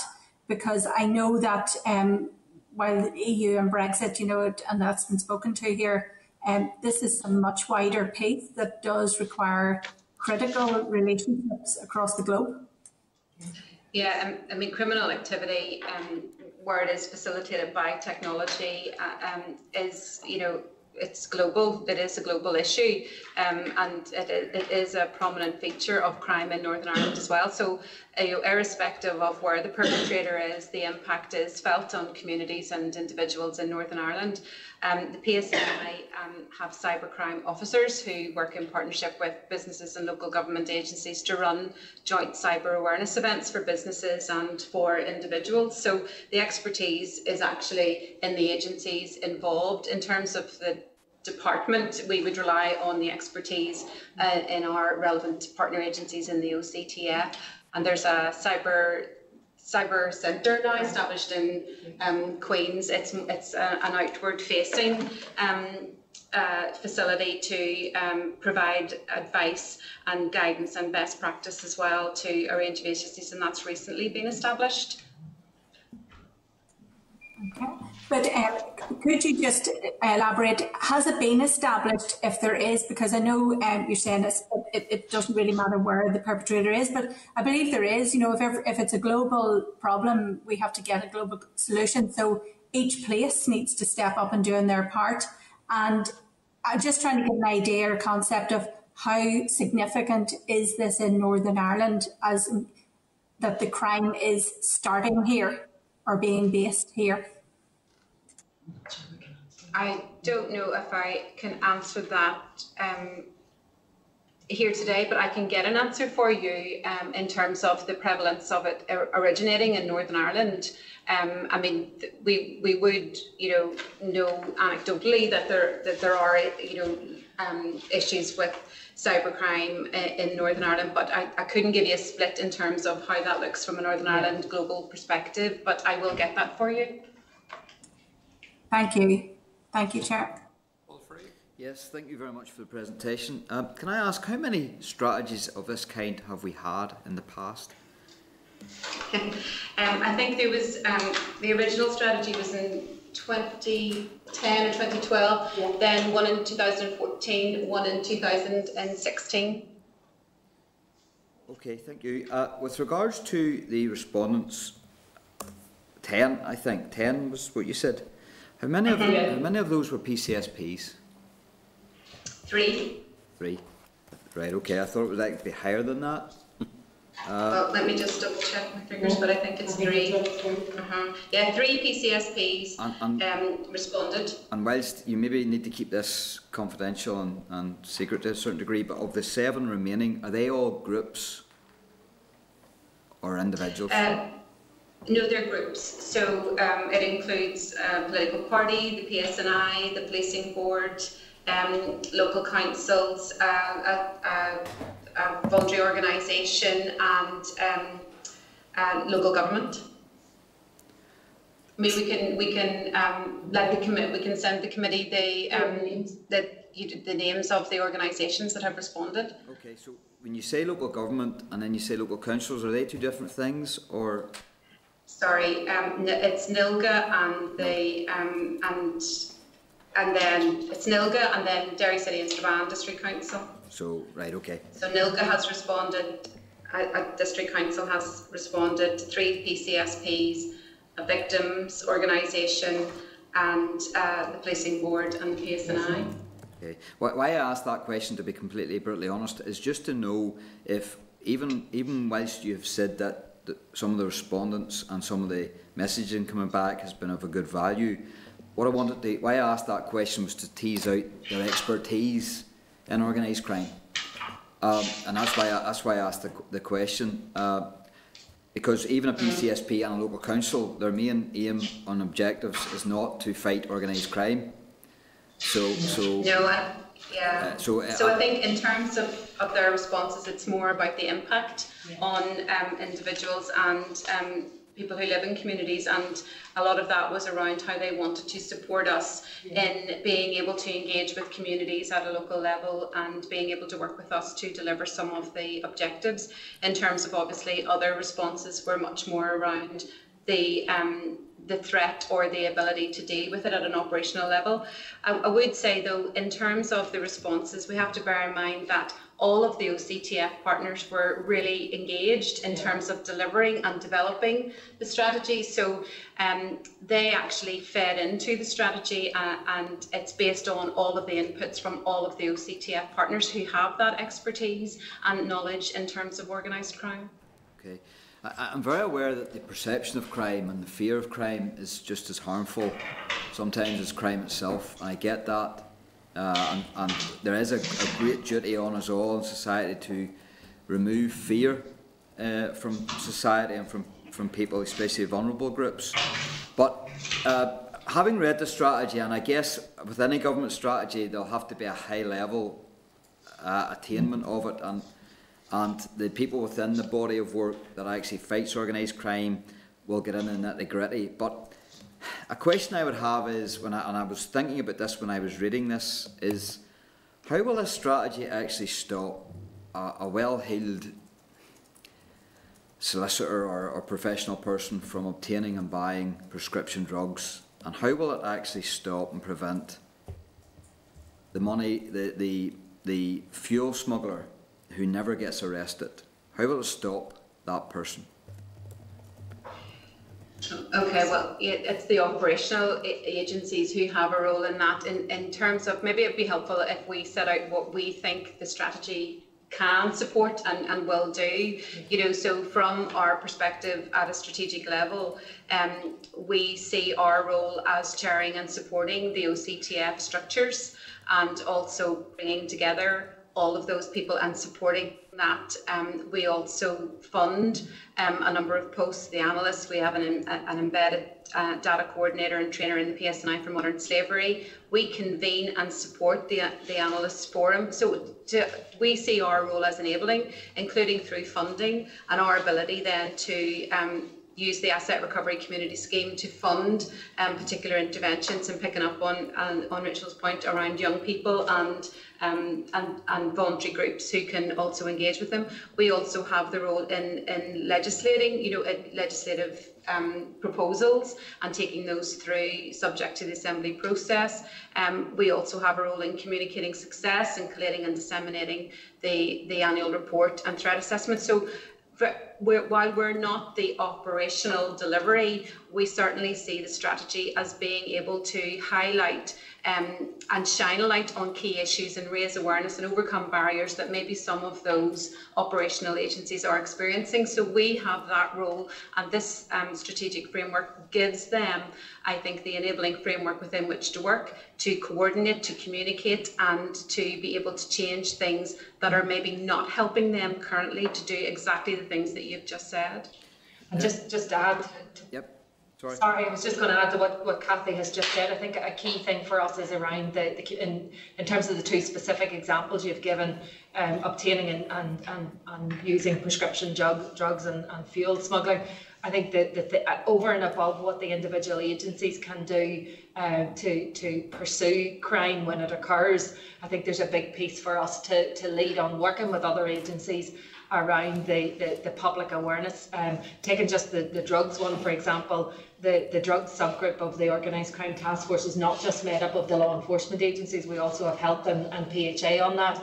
And I think that collectively we will, work has been done over the last number of years, but going forward under this strategy, we will want to look to see what more we can do under that communications piece to reduce the demand for overuse of prescription drugs. I think there's a similar piece of work around each of the strands of the strategy to look to see what more can we do to reduce the demand that then leads to the criminal activity, and that then can support and work alongside the work that the law enforcement agencies do to pursue. So strategic objective 4, prepare and protect of our strategy, is where I would see a lot of that work taking place.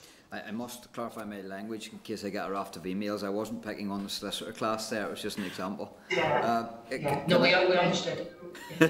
Can I ask then, it strikes me, and I'm no expert by any means, but it strikes me with regards to organised crime that there's two ways to hit them, and that is the money laundering aspect of their business, basically following the money, and then also intelligence-led policing, i.e. informants. Where in the strategy do we really delve into those aspects of fighting organised crime?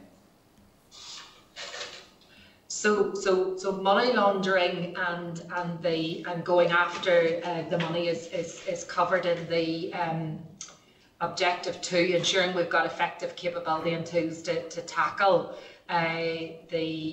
those particular aspects of criminality. In terms of intelligence-led policing and informants, I think you're taking us into an operational space that we probably, as the folk who are responsible for developing the strategy and supporting the task force, probably wouldn't be best placed to get into. It might be an issue, again, that you might wish to raise with the operational agencies when they're at the committee on the 10th of December. I understand, and nobody seems to want to talk about that aspect of policing, which I think is vital, to be fair, going forward, and I do think at some point we really do have to have a really big conversation about that, because I think that's a tool in the armoury right across this world that policing need to have and use. Just on the aspect of strategic objective 2, to get you back onto your report and then a more firm ground for yourselves, you ensure we have effective capability, tools and legislation to tackle organised crime affecting Northern Ireland. Where do you see at the minute the gaps in legislation for organised crime, fighting organised crime? So as Cathy alluded to in her opening remarks, we, at the same time as consulting on this strategy, we consulted on proposed new organised crime offences, and that consultation has closed, and we would hope to come back to the committee in the next couple of months with the outcome of that consultation. So there are proposals that we have consulted upon around providing a definition of serious organised crime, providing for offences of directing serious organised crime, and providing for offences of participating in serious organised crime. So those are 3 areas where previous members of the OCTF have identified issues, which is why we prepared and consulted on them. we will need to now take a bit of time to look at the responses to those to that consultation. I think it's obvious from the responses back that there's a bit of work that needs done around each of those before we would seek to progress them. In terms of other gaps, I mean, obviously there's the Criminal Finances Act, which we're hoping to progress. There aren't other areas that we're aware of, but it's something that we will wish to keep constantly under review. We do dock in with our Home Office colleagues, our colleagues in Department of Justice in the South, and Scottish colleagues, just to keep abreast of what's happening nationally right across the piece, but particularly in the area of the legislative tools that are available. But I think the key things for us over the next year would be the Criminal Finances Act that Andre has alluded to, and those proposals that we've just consulted on. Thank you very much. Thank you. Okay, thank you. Any other members? No, I just had a small point just in relation to the responses that came back around, you know, that there needed to be a more victim-focused responsiveness, and I'm wondering how that objective is going to fit into what you're doing. Is there going to be a separate objective, or is it something that's just going to run through the objectives that are already there? I think for me the answer to dealing with that response is twofold. I think firstly, the strategic objective 4, I think we need to amend the wording of that to put it in black and white, that work strand will be, so it might be along the lines of work with individuals, businesses and communities to build resilience against organised crime and to ensure a system response that is focused on victim safety and well-being. So that then gets it in the strategy that's what we're aiming for. I think then the second part of how I would answer that is, well, how do we actually make sure that is what we do? And I would go back to the reference group that I referred to earlier. We would be hoping to set up a reference group which will, I suppose, across the piece help us to make sure that what we think is being delivered is actually what is being felt as being delivered on the ground. And I would say that organisations, for example, victim support, might be prepared to be part of that reference group in order to help us as we deliver the strategy, make sure that it is actually focused, you know, how we deliver it is focused on victim safety and well-being. So I think there's two elements to that. Also, I think the responses, some of the responses said, you know, that the focus on the prevent element and seemed to be more on how we prevent it happening, and not enough recognition of, well, when it does happen, how do we support victims of crime? So, you know, while it's really important to have that prevent strategy and to have those objectives, it does happen, and when it does happen, what are we doing for victims to support them through it? So some respondents thought that the focus was you know, too much on preventing crime from happening and you know, people becoming drawn into criminality, and not enough about realising and being realistic that it does still happen, and when it happens, this strategy also needs to recognise that and do something about it. I accept that, you know, there has to be a balance, but I don't think you can ever do too much around the preventing. So I actually appreciate that you have put a lot of effort in around the prevention.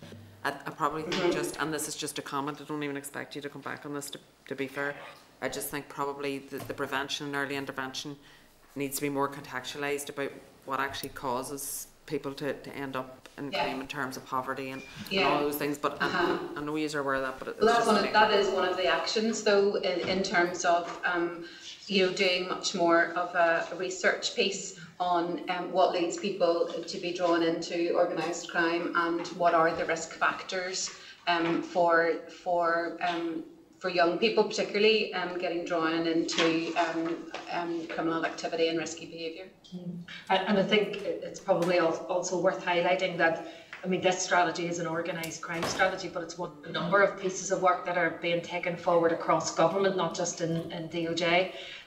So there are other pieces of work going on across this department around reducing offending and re-offending. There's work being taken forward by the Youth Justice Agency. So I suppose at the introductory sections of our strategy, there is a recognition that this is one part of a holistic approach, and absolutely agree that the prevent and deter piece is probably one of the more important ones. You're absolutely right. It is a bigger picture, and TEO and other departments need to be involved in it. Thank you very much for answering those questions. Thank you. Okay, well listen, there's no other members, so can I thank you all for taking the time with us this afternoon. At this stage, before the next set of officials come in, because I know you'll probably need to wipe down and all the rest of it, but if you could hang up and then redial, hopefully that'll fix the visual for the next session, if you have the right people there to do that. Do you want the next folk in just as soon as just immediately, yes? Yes, listen, I can come back to them in 5 minutes if that's okay. I can move on and deal with another couple of items, but if that allows the call to be hung up and then redialed, yeah, we can reset the call at this end. We'll dial in again. Hopefully that'll fix the video call. Great. Well, if you let your colleagues know, I'll come back to them at about 4 o'clock in 5 minutes' time. Okay, thank you. Okay, thank you. Thank you.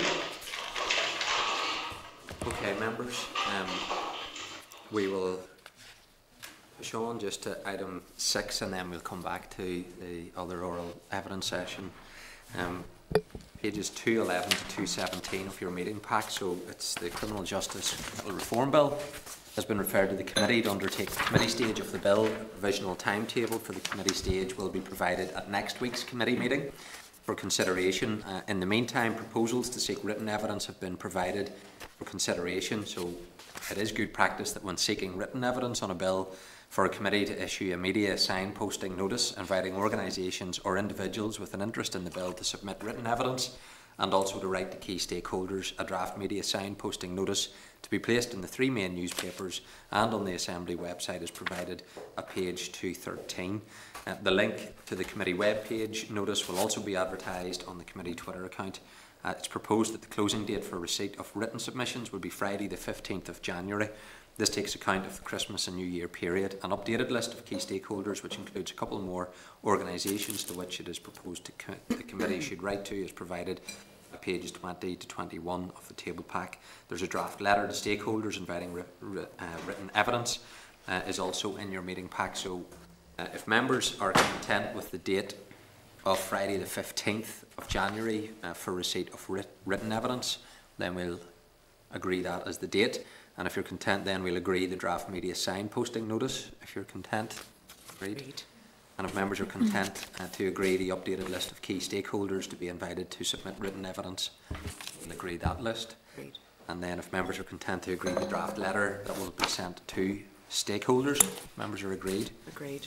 Okay, so an electronic bill folder will be set up on the ECP system, containing the bill and explanatory memorandum, background policy papers, research papers, written submissions and other documents to provide easy access for members to all of the relevant papers. You're well used to the procedure for legislation now, members. Yeah.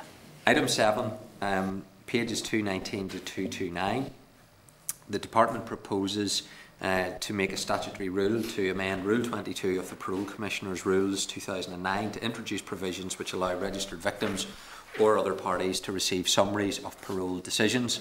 On the 23rd of March 2018, the High Court in England and Wales found that the equivalent rule in England and Wales, which was Rule 25, was unlawful. A key factor was the fundamental right of access to the court, for example, the ability for a victim to challenge a release decision by bringing judicial review proceedings. The court accepted that if the decision and the parole proceedings were entirely private, then the option of judicial review was effectively barred for victims. The relevant rules have been amended accordingly in England and Wales. This amendment to Rule 22 will similarly remove the prohibition on the disclosure of information about parole review findings, with a presumption that this will enable victims to receive summaries of the reasons for parole decisions. The statutory rule is subject to affirmative resolution procedure. Whether members are content with the proposed statutory rule or are seeking any additional information? Members content? Agreed. Item 8, pages 231 to 444 of your meeting pack of the relevant papers. The Department provided a written briefing paper on proposed consultation on Northern Ireland Proceeds of Crime Act Codes of Practice in relation to the commencement of the Northern Ireland provisions of the Criminal Finances 2017 Act. The Department's officials attended our committee meeting on the 20th of May earlier this year. outlined the proposals to commence provisions in the Criminal Finances Act relating to Northern Ireland. Following the session, the committee wrote to the Department requesting information on a range of issues, and also wrote to the Northern Ireland Policing Board requesting its views on the issue. Responses from the Minister and Policing Board are available in your meeting pack. The Department intends to launch a 9-week public consultation on 4 of the codes on the 23rd of November to ensure the codes can be brought into operation on the same date as the commencement of the outstanding Criminal Finances Act provisions, which the Minister has stressed to the Home Secretary should be brought in no later than March 2021. Consultation must take place and the codes finalised. Three of the codes relating to Northern Ireland have been updated. They cover search, seizure and detention of property, search powers relating to recovery of cash and investigations. The 4th code is new and it covers search powers relating to the seizure of certain personal property. To ensure consistency, the draft Northern Ireland codes follow the style and language of the Home Office codes, and the Department is working closely with the Home Office to ensure accuracy and consistency. The Department will keep the committee updated if anything notable arises in the consultation, and then we will be advised of the outcome of that consultation in due course.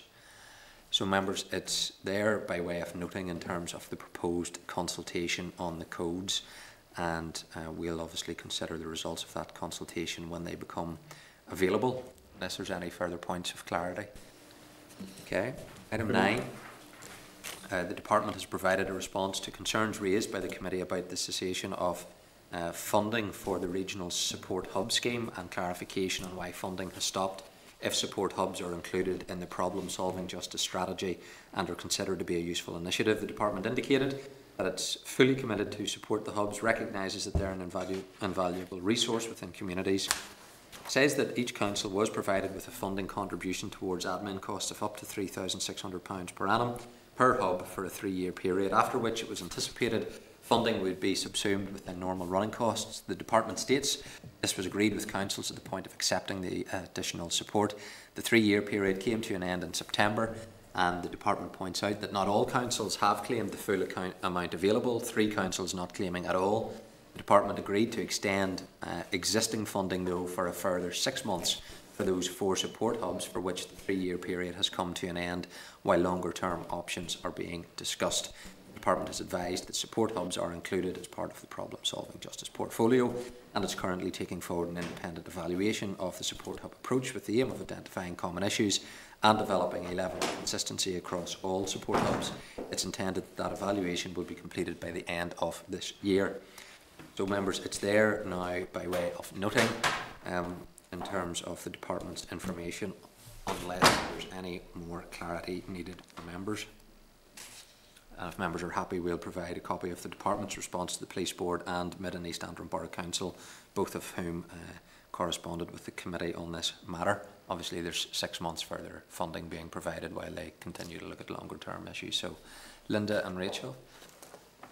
I'm content with that, and that there is 6 months further funding going to be provided, but I would like to hear what is going to happen then, because as we outlined before, it is in the Department's 5-year strategy. So if it's in their strategy, then they've seen it as something that belongs to the Department. It's going to be part of their strategy of how they deal with the problems of injustice. So I think that if that it is in their interest then to ensure that it is continued, that it is protected. So I would like an update at a further stage on exactly what is happening in relation to it. I mean, we obviously can speak as individual representatives to our own PCSPs if we so choose, but I also think we should keep in contact with the Policing Board in relation to this as well. Rachel? Thank you. Yes, just would like a future update on what's happening, specifically as well, dealing with it's in the 5-year strategy, but they're also in the interim currently taking forward an independent evaluation. Surely an independent evaluation would have had to have come before it was put into the 5-year strategy on the merit of the hubs, on how they operate, what's working well, and what changes could be made for improvements. Or I'm just maybe getting a wee bit confused about the order of things. And if if an independent evaluation of a support hub approach is being taken place now, does that then affect the 5-year strategy? Similarly then with the costings, is the 2021 projected spend is up to 30 grand, but in 2019-2020 it was 21, nearly 22. But is that for the pending Belfast one, or why is there a significant projected increase? If members are happy, we'll ask that we get an update in terms of how they're going to deal with this in the long term. Obviously they've extended this for 6 months, there's this evaluation coming in January, but that the committee would like to get an update as to how they're going to address this issue and address the points, Rachel, that you have made as well. To me, there's the key issue as I would regard it. It's in their 5-year strategy as this is a big thing for us and they're pulling out their funding. Personally, £3,500 for a council, they should be able to find it. That's my view. Or they could say, well, it's only £45,000 or £30,000 for the department. Why is it a problem for the department? I don't think, to be honest, a dispute between a council and a department over such negligible amounts of money is really appropriate for a council and a department to be engaged in what they're doing. And we're then spending a lot of energy about what is a very negligible amount of money. My issue, as I see it, is there's a principle here that the department has made it a big issue, and therefore if it's a policy issue for them, resource should then follow that rather than asking council to do it. But I also don't like spending so much amount of time over a dispute around such a small amount of money that either party should be able to find within their existing resources. Yeah, this is a bigger principle even than the support hubs. If support hubs is a good idea, then let's get it enhanced. The money aspect is a circular argument because it's all coming down to taxpayers or ratepayers' money anyhow. And of course, we're talking about an official in councils who is a piece on the chessboard used in an effective way. That's basically what we're talking about here.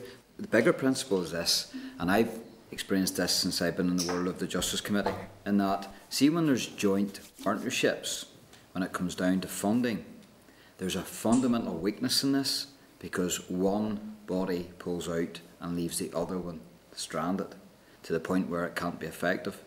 So there's a bigger, broader principle here. We're talking about thousands of pounds, not millions. This is horrific that we're actually having to deal with this. So yeah, let's keep the pressure on this because it's just not on that we would end up having to write and engage and correspond. If this is working, which I believe it is, it's making a difference to people's lives, especially the most vulnerable people. And all it is placing a chess piece on the board in the right place to make the best difference. This is a no-brainer, and it's so if the Justice Department is loading it up, then they pay for it, and let's move on. Likewise, if this is an official in the council who it isn't their main remit, then why would council divert that person out of their own means whenever they have a job to do in another guise? So, I do think it's unfair on councils, and I think that on this argument I'm on the council's side. But you know something, it's thousands of pounds. Let's get it done. Let's get it fixed, and let's make sure they future-proof support hubs going forward. I'll leave it there. Sinead, your hands up. Yeah, Chair, I do want to dwell on this, but I do think it is worthy. If it's a strategy, it should be clear and understood, and I don't understand the level of difference and disparity that runs through it. You know, different councillors in some parts, it says varying degrees of collaboration and stuff. It just doesn't seem to have the hallmarks of a set piece that would warrant being part of a strategy. So I do think it needs tidied up. Thank you. Okay, well listen, we'll correspond with the department on this. Sure, can I just respond to what Sinead's just said? To be honest, it's probably difficult to do anything more than that because it has to be voluntary. And so the issue around disparity, Sinead, is that in some areas, and this is a concern that we've had, but it's something that's probably out of DOJ's control, but in some areas not everybody is cooperating in the way and collaborating in the way you would like them to do. In some areas the collaboration is excellent, and it just depends on whether the different agencies buy into it, and that is outside of DOJ's capability to control that, because the hubs consist of PSNI, they consist of the Trust, the Housing Executive and all of those other bodies. And I would hope going forward that when those bodies see how well it works in the areas where they are working together and where all of the different agencies are engaged, that they will accept that they're actually losing out by not being involved in it, because there's benefits to it for every different agency. It's not just benefits for PSNA or for Justice. There are benefits right across the board. There are benefits for the Health Trust in terms of reduced calls to ambulance service where they're not necessarily the right service at that time. So, you know, it has a lot of benefits, and I would hope that those who are not collaborating in the way or engaging in the way in which they should as statutory agencies will see the benefits of doing that when they see how well it works in other council areas. But you're right, it's not good enough. But I appreciate that, and I appreciate what you're saying, Linda, but I just don't think we can have it both ways. It either is a strategic objective that's working, or it's an attempt to build a strategy, but it can't be both. You know, if you're having that level of variance, then you can't oversell it from the department's perspective to say this is what we're doing. Okay. Hopefully they'll get this sorted out sooner rather than later. I'll just conclude in terms of the other business, and then I'll come back to item 5, the next item, which is correspondence, of which there's 12 items, and I'll just draw attention to a couple of them. Item 2 in terms of the correspondence was from the Department advising the official court statistics for July to September, which were due to be published at the end of October.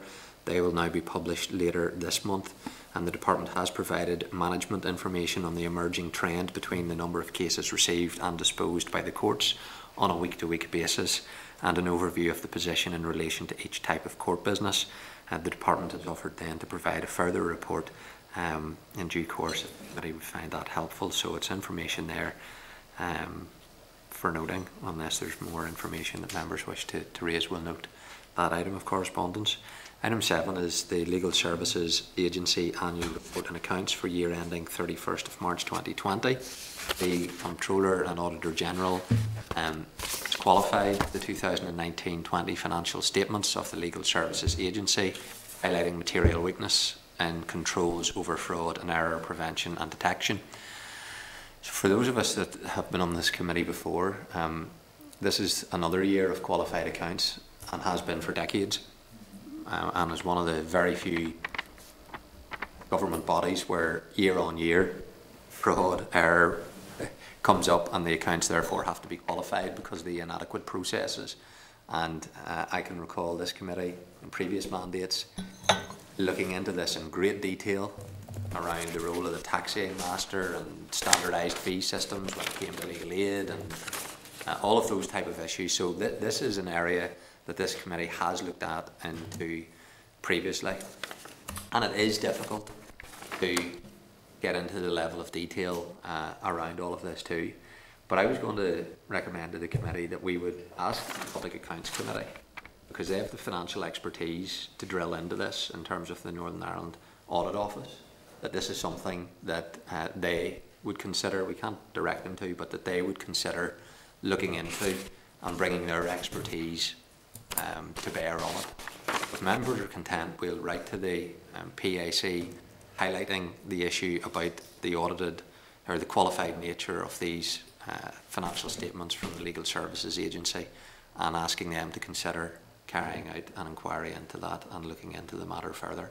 I would suggest this committee may want to, but we broadly can look at policy, but this is a detailed number crunching type issue, and I've been here before and looked at it extensively before, and I just think that this is something that the PAC, and I haven't spoken to the PAC chair or anybody on the committee about it, but I think we should invite them to consider looking at this issue if members are agreeable. I personally think it's more appropriate, only in that, given that it is so detailed and it is around finances. And the truth of it is, even for those who are fully qualified around numbers, you can be baffled with numbers. Just depends how they're given to you. So I think it will be more relevant and more likely to get an outcome if we give it to PAC. Okay, well, we will write to the PAC in respect of this issue. I won't have any chairman's business. I'll not take any other business at this stage, I suppose. I have no chairman's business. I'll go back to agenda item 4, at which point, when it's concluded, I'll ask for any AOB before closing the meeting. 5, is it? 5, isn't it? Sorry, item 5, yes. Hopefully. On twice. Just to be sure, So, this is the summary of responses and proposals for legislative changes in respect to the law on child sexual exploitation. It was at our meeting on the 24th of September. The committee considered the summary of responses to the consultation in this area and proposed next steps, including the legislative proposals for inclusion in the miscellaneous provisions bill, and then we agreed to schedule an oral evidence session. So officials are hopefully able to join us via the Starleaf facility, and well, they're obviously there, but I think we're having the same technical problems. Let me just check. Brian, are you in the building? I am indeed here, ready and waiting. The video's frozen, so we're not going to be able to see all of the expressive movements that officials always make when they're before the committee, but we can hear you loudly and clearly, so we'll proceed nevertheless in respect of this. Again, members, this will be coming forward, as we'll hear, through the miscellaneous provisions bill, and that'll give us a lot of opportunity to scrutinise legislative proposals. So I'll just put that caveat in before members obviously interrogate all of these issues. There will be another opportunity to do all of that. So let me formally welcome Brian, who is Director of the Criminal Justice Policy and Legislative Legacy Division, and also Ms.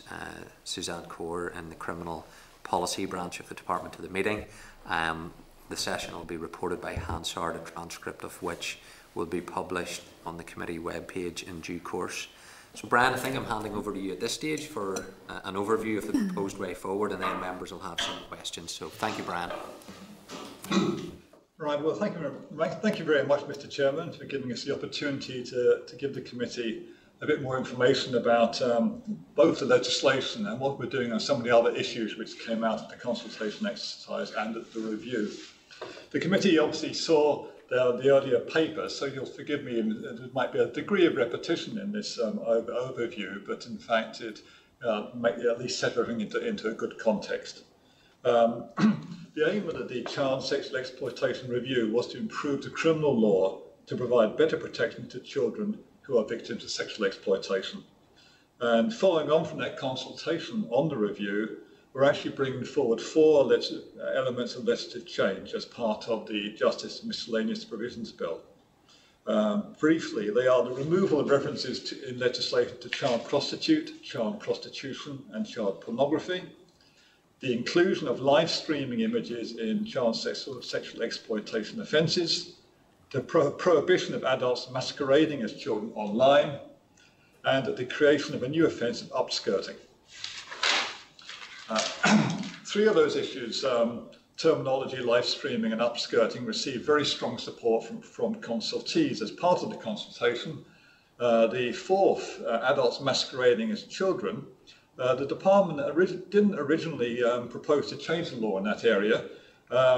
We felt that the existing law was probably sufficient. However, there was very strong, a number of respondents felt very strongly that a new offence was required. In addition, the police service also advised us that specific offence would allow them to intervene and safeguard children at an earlier stage. And based on that response and the police advice, the Minister has agreed that that would actually be included as a new offence. So you'll also note that one of the 4 isn't technically a child sexual exploitation issue, the upskirting. The consultation provided an opportunity for us to actually include that as part of the overall consultation. It's not really an offence we see necessarily as being related specifically to child sexual exploitation, although there may be elements of it.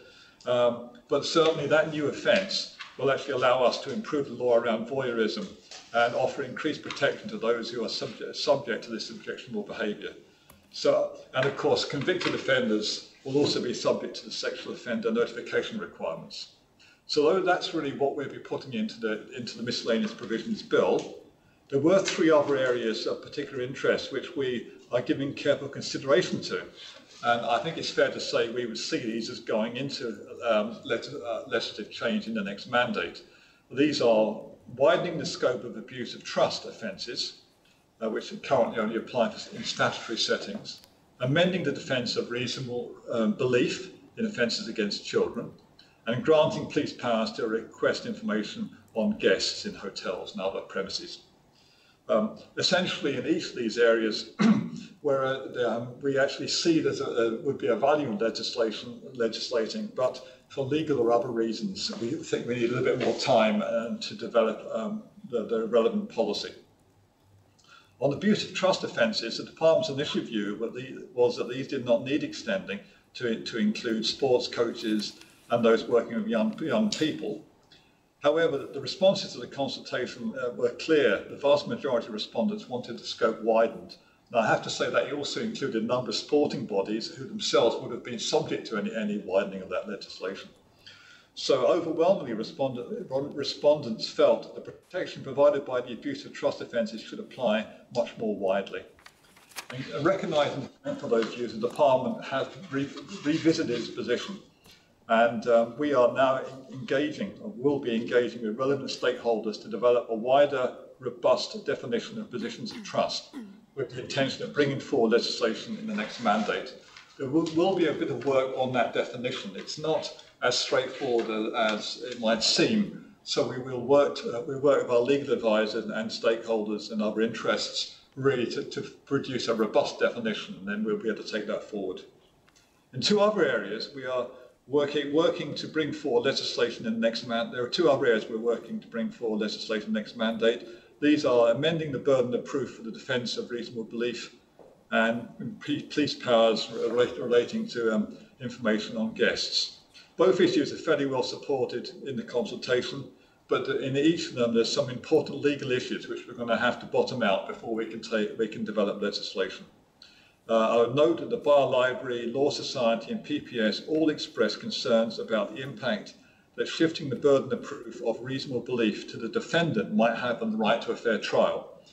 So clearly we obviously have to make sure that the legislation is crafted in a way which actually ensures that we protect people's rights under the ECHR, while at the same time actually meeting the policy intent. That again will take a bit of time. And finally, granting police the power to request information on guests staying at hotels and other such premises also raises important legal questions, while the priority must also always be the protection of those who may be vulnerable to exploitation. Any new legislation must also be compliant with individuals' right to privacy and data protection legislation. The Minister is keen to strengthen the law in this area, and the Department is working closely with the Information Commissioner to ensure that any measures which are brought forward will be fully compliant and not open to challenge. The priority for the Department in all these areas of work is the protection of those who may be vulnerable to child sexual exploitation. Where there is a clear need for legislation, the Department is committed to bringing that forward in the most appropriate and timely manner. It is important that any new legislation is well focused and thought through to ensure that it delivers the required outcomes and can withstand challenge. Development of legislative proposals and subsequent drafting takes time, and the committee will well appreciate the importance of getting the legislation right from the outset. I can assure members that the Minister and officials are focused on improving protection for young people and stand with the committee in wanting to protect the young and the vulnerable in our community. I hope that the committee finds this briefing helpful, and I'm, of course, very happy to take questions on these or any of the other areas covered by the consultation. Okay, thank you, Brian, for that overview, and a very important piece of work in terms of the issues that are being covered. and I've no doubt that whenever the legislation is brought forward, the committee are going to look at this in great detail, probably in the areas that aren't being included by the department, and obviously that's something just to bear in mind as we get to the committee consideration stage, that I suspect some of these areas members will be interested in. I'm just interested to find out, and this again shows the depraved nature of some people out there, but the issue around child sex dolls, why do we need to undertake further engagement to make that illegal to sell and to have possession of? Should that not be straightforward? I think there is some work going on nationally looking at actually the impact and the use of child sex dolls and whether they actually are contributing to child sexual exploitation. I think essentially what we don't have at the moment is good evidence of the linkage between the use of these, or the production and use of these dolls, and child sexual exploitation. There is work going on nationally. We felt, in fact, to go forward with legislation, it should be informed by good research and a clear link between actually the production of these dolls and actually a criminal offence. So it's not that we're saying we shouldn't do it, but what we're saying is, in fact, we don't have the information at this point which would actually suggest to us that there is that direct link which actually sort of would justify legislation. There is work going ahead. We're linked into that work, and once that's been complete, we'll be in a much better position to advise the committee as to whether it would make good sense or not to proceed in that area. Okay, I'm going to bring members in straight away because I could cover a lot of things, but I'll let members, they may raise issues and that'll save me doing it. So, Linda Dillon. Thank you, Chair, and you've actually just covered one of the questions that I wanted to ask, so I appreciate that. Just in terms of the issues that obviously have not been included around the abuse of trust offences in particular, and then obviously the reasonable belief in sexual offence cases, that defence. But around the abuse of trust first, I am a wee bit concerned that it's not included just on the basis that there is substantial evidence that there are a number of outstanding cases that can't be brought forward. And I suppose one of the issues for me is, to me, looking at it from a very simplistic view, and I'll admit this is a very simplistic view, but it looks like that you can only be guilty of this if you're a professional person, so if you're a teacher, if you're a doctor, but if you're a coach, a sports coach, or somebody who does some kind of volunteering work with young people, then somehow you're not. So for me, that's a concern. It's almost saying, and I accept that there is probably, it's easier to control these issues in a professional body. So within a school, and it's all part of your teacher training, I get that, and it's very difficult at the best of times to get people in place to volunteer to work with young people, because there are so many hoops to jump through. Not difficult to get them to volunteer in the first place, because people in our community are very good in relation to these issues, but now because there are so many hoops to jump through, it is a wee bit more difficult because people are a wee bit more nervous about it and nervous about having to jump through all those hoops, and I get that. So I understand the challenges to this, but I think we have to balance it out. Is this about protecting children? And that's what we're about in terms of this legislation. So whilst we have to take everything into consideration, I think the protection of the children involved has to be the utmost priority. And I'm not suggesting it's not, but that's my concern, that there's a difference there being made, that you can only be guilty of this if you're in a professional body, or you are a professional person. And in relation then to the defence of reasonable belief, I mean, I think others will go into this, but I have all sorts of concerns around it. I think that to place, the main one being obviously to place the responsibility on a victim to prove that that person did not know you were underage, to me, just again, in a simplistic view, it seems incredulous. It just, I don't understand it. But I accept that maybe further work needs to be done. I'm surprised, if I'm honest, that further work needs to be done in relation to both of those. But I'll let all the members come in on it, because I am looking at both of them in a very simplistic view. I accept that. But sometimes these issues are and have to be looked at in a simplistic view to get it right. I'm going to let other members come in, just, Chair, and I'm keen to hear what other members' views are, to be honest.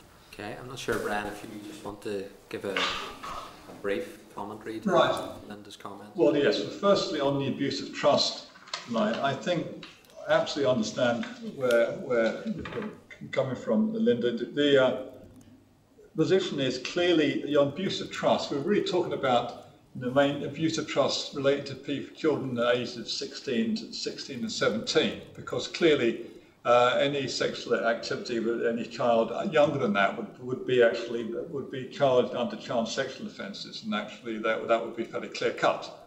So we're talking about children in that age group where you're finding people in positions of trust actually use that trust to gain sexual advantage or sexually exploit the child. I think, in fact, our aim would have been, had we been able to come up, had there been a ready-made definition which everyone agreed with, we may well have actually included it in legislation now.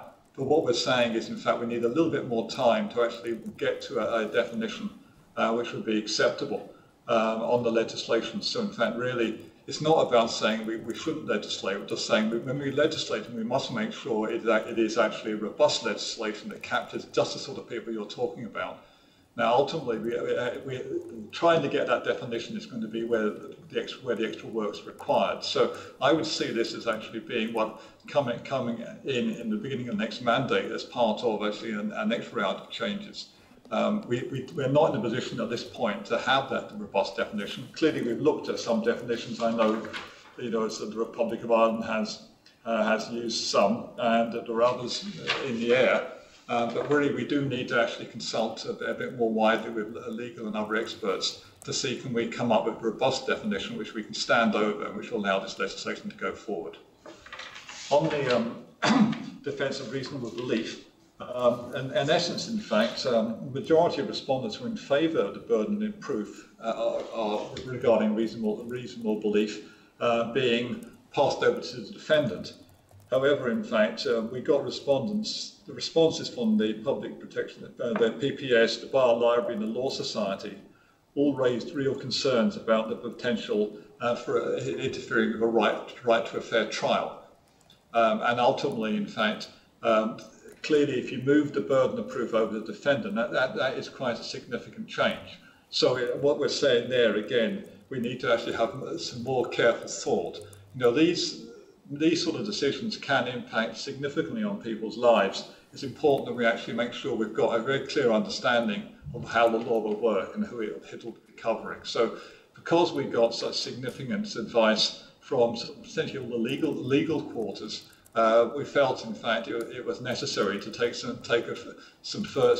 this some further consideration.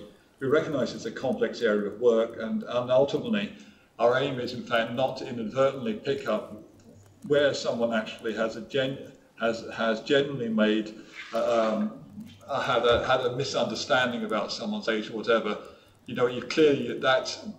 We've got to make sure that we don't actually sort of criminalise people who shouldn't have been criminalised. But the reality is, in fact, we need a robust working definition, and that allows us to move forward and put this into law. Thank you.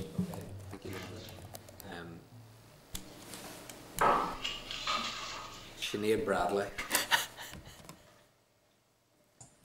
Thank you, Chair. To speak briefly to any one of these items doesn't really do it justice, but I suppose really what I would say at this stage, I think it is a little bit disappointing when I go over the summary list of the intention of going forward, that there probably could have been more achieved in the remainder of this mandate. And the Chair, you rightly pointed out, it was the obvious one, and the child sex dolls. It just doesn't appear to me that we have to wait for mounting evidence to prove that that's wrong. And I just think things like that, I can't understand the logic in just not moving ahead on something like that. Thank you. Okay, I'm going to bring in Emma. Thanks, Chair. You have addressed some of my questions, but mine is more of I suppose, a comment at this stage on what you have said around the abusive trust offences. It's extremely disappointing that the Department have highlighted themselves that the vast majority of respondents were in favour of widening the scope of this, and that organisations that this would have affected and would affect have said that they are happy for this to take place. You know, this is one of the most important protections that we could possibly put in place against the sexual exploitation of children, and the human rights organisations have also said that they would recommend that the criminalisation of adults that take part in this and this abusive trust. It's really disappointing that it's not probably high up on the department's priority list as it should be, to be honest.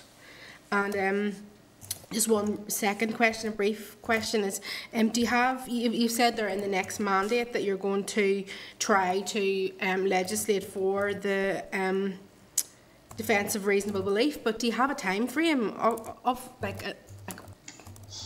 an actual date? Thanks. Okay. You raised 2 points. I suppose I have to set this into the context that, in fact, my division is a relatively small division, which is actually sort of responsible for the legislative programme, driving a number of these things forward, and also picking up a number of additional areas. We are actually trying to essentially, we do have limited resource, and we're trying to actually get all these things to move forward. If I'd actually not had such a full agenda, we might have got a few of these things moving slightly faster. But the reality is, in fact, what we have to do is actually try to get the right balance. On the first point about actually abuse of trust, we absolutely recognise this as an issue. And in fact, had we actually been able to find a definition in time, we would certainly actually have gone to legislate. But the reality was that the clock on the miscellaneous provisions bill was ticking. And actually, you know, it's already essentially, now we put that the drafting into the executive. Really, apart from a few additional issues on a priority basis we might be able to put in, and we've already identified a few of those. It is actually quite hard for us to actually fit anything more into that bill at this stage. We do have some work to do on this one, and to be frank, we actually it's important we get the legislation right, and it's better we have to take a little bit longer to make sure, in fact, the legislation is actually sort of spot on and actually hits all the marks. And we put something in which we then find is inadequate in some way. So what we would be doing is, in fact, although actually clearly it's not going to fit into the legislative programme this mandate, as the programme is moving ahead, I'll be able to redeploy resources into actually doing the preparatory work before the end of this mandate. So I would like to think by the end of the mandate we'll be in a position where we're ready for instructions. And then clearly we have to get authority from the executive to draft the legislation. But in fact, we'll be in a position to do that very quickly. And similarly on the next mandate question, the second question was about reasonable belief. Well, again, on that one, it is actually very important where you actually are impacting on people's rights and actually their capacity in making decisions to make sure that we actually get this exactly right. And again, this is one where we feel a little bit more work is needed to make sure we can produce robust legislation. It's important we get this legislation right, and it's also important we do it fairly quickly. So whatever we were able to put into the miscellaneous provisions bill, we clearly have signalled and we have got that in. In other areas where we do need a bit of additional work, we will do that work on the basis that it will be ready to go at the beginning of the next mandate. Then, of course, it'll be a decision for ministers and the Assembly as to the what order any bills in the next mandate come in. So I can't give timetables about that. What I can say is, in fact, we would aim to have all these things ready to be drafted by the end of this mandate. So, in fact, there will be no delay. Okay, thanks, Emma. Gemma? Thanks, Chair. Thanks, Brian and Suzanne, for being here today. We're obviously probably all aware of the high-profile incident of upskirting that happened in my own constituency a few years ago. This highlighted obviously the inadequacy of the current laws around upskirting. Obviously, so this the proposal of a new offence of upskirting is very welcome. And obviously, the case I am referring to happened in a school, and of course, that's not always the case. But I do think there is a need to inform and educate on the fact that something that someone may think is harmless will soon hopefully be illegal and could result in them getting a criminal record. So my question is then, are there any plans to have conversations with the Department of Education in an attempt to educate our young people for a start around this and the other new offences?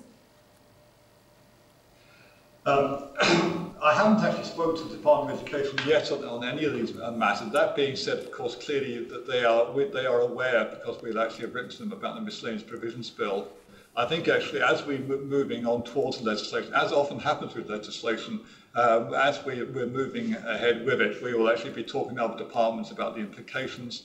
We'll be looking within justice both to make sure that staff are appropriately trained, because clearly, in fact, it's not sufficient just to have some legislation in place. We have to make sure that in fact, all our staff are trained. And given that these issues relate more widely, it's important we also actually advise and promulgate information about the new legislation so that all of those, whether it's in education or youth clubs or other areas, all of those people can actually sort of be both aware of the new law and where, if there's training required, can undertake it.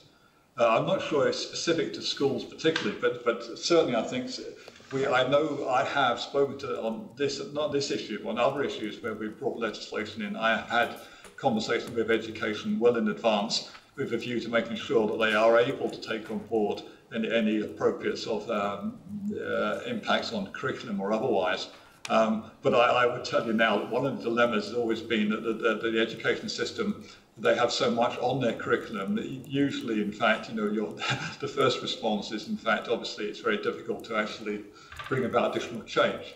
But certainly I think that all of these new bits of legislation will actually have implications across society, and so we will certainly be making sure that staff within justice have appropriate training, and we'll certainly raise them with other organisations where, in fact, who should be aware of the changes in the law and should be acting on them to perhaps change or make aware their staff where that's appropriate.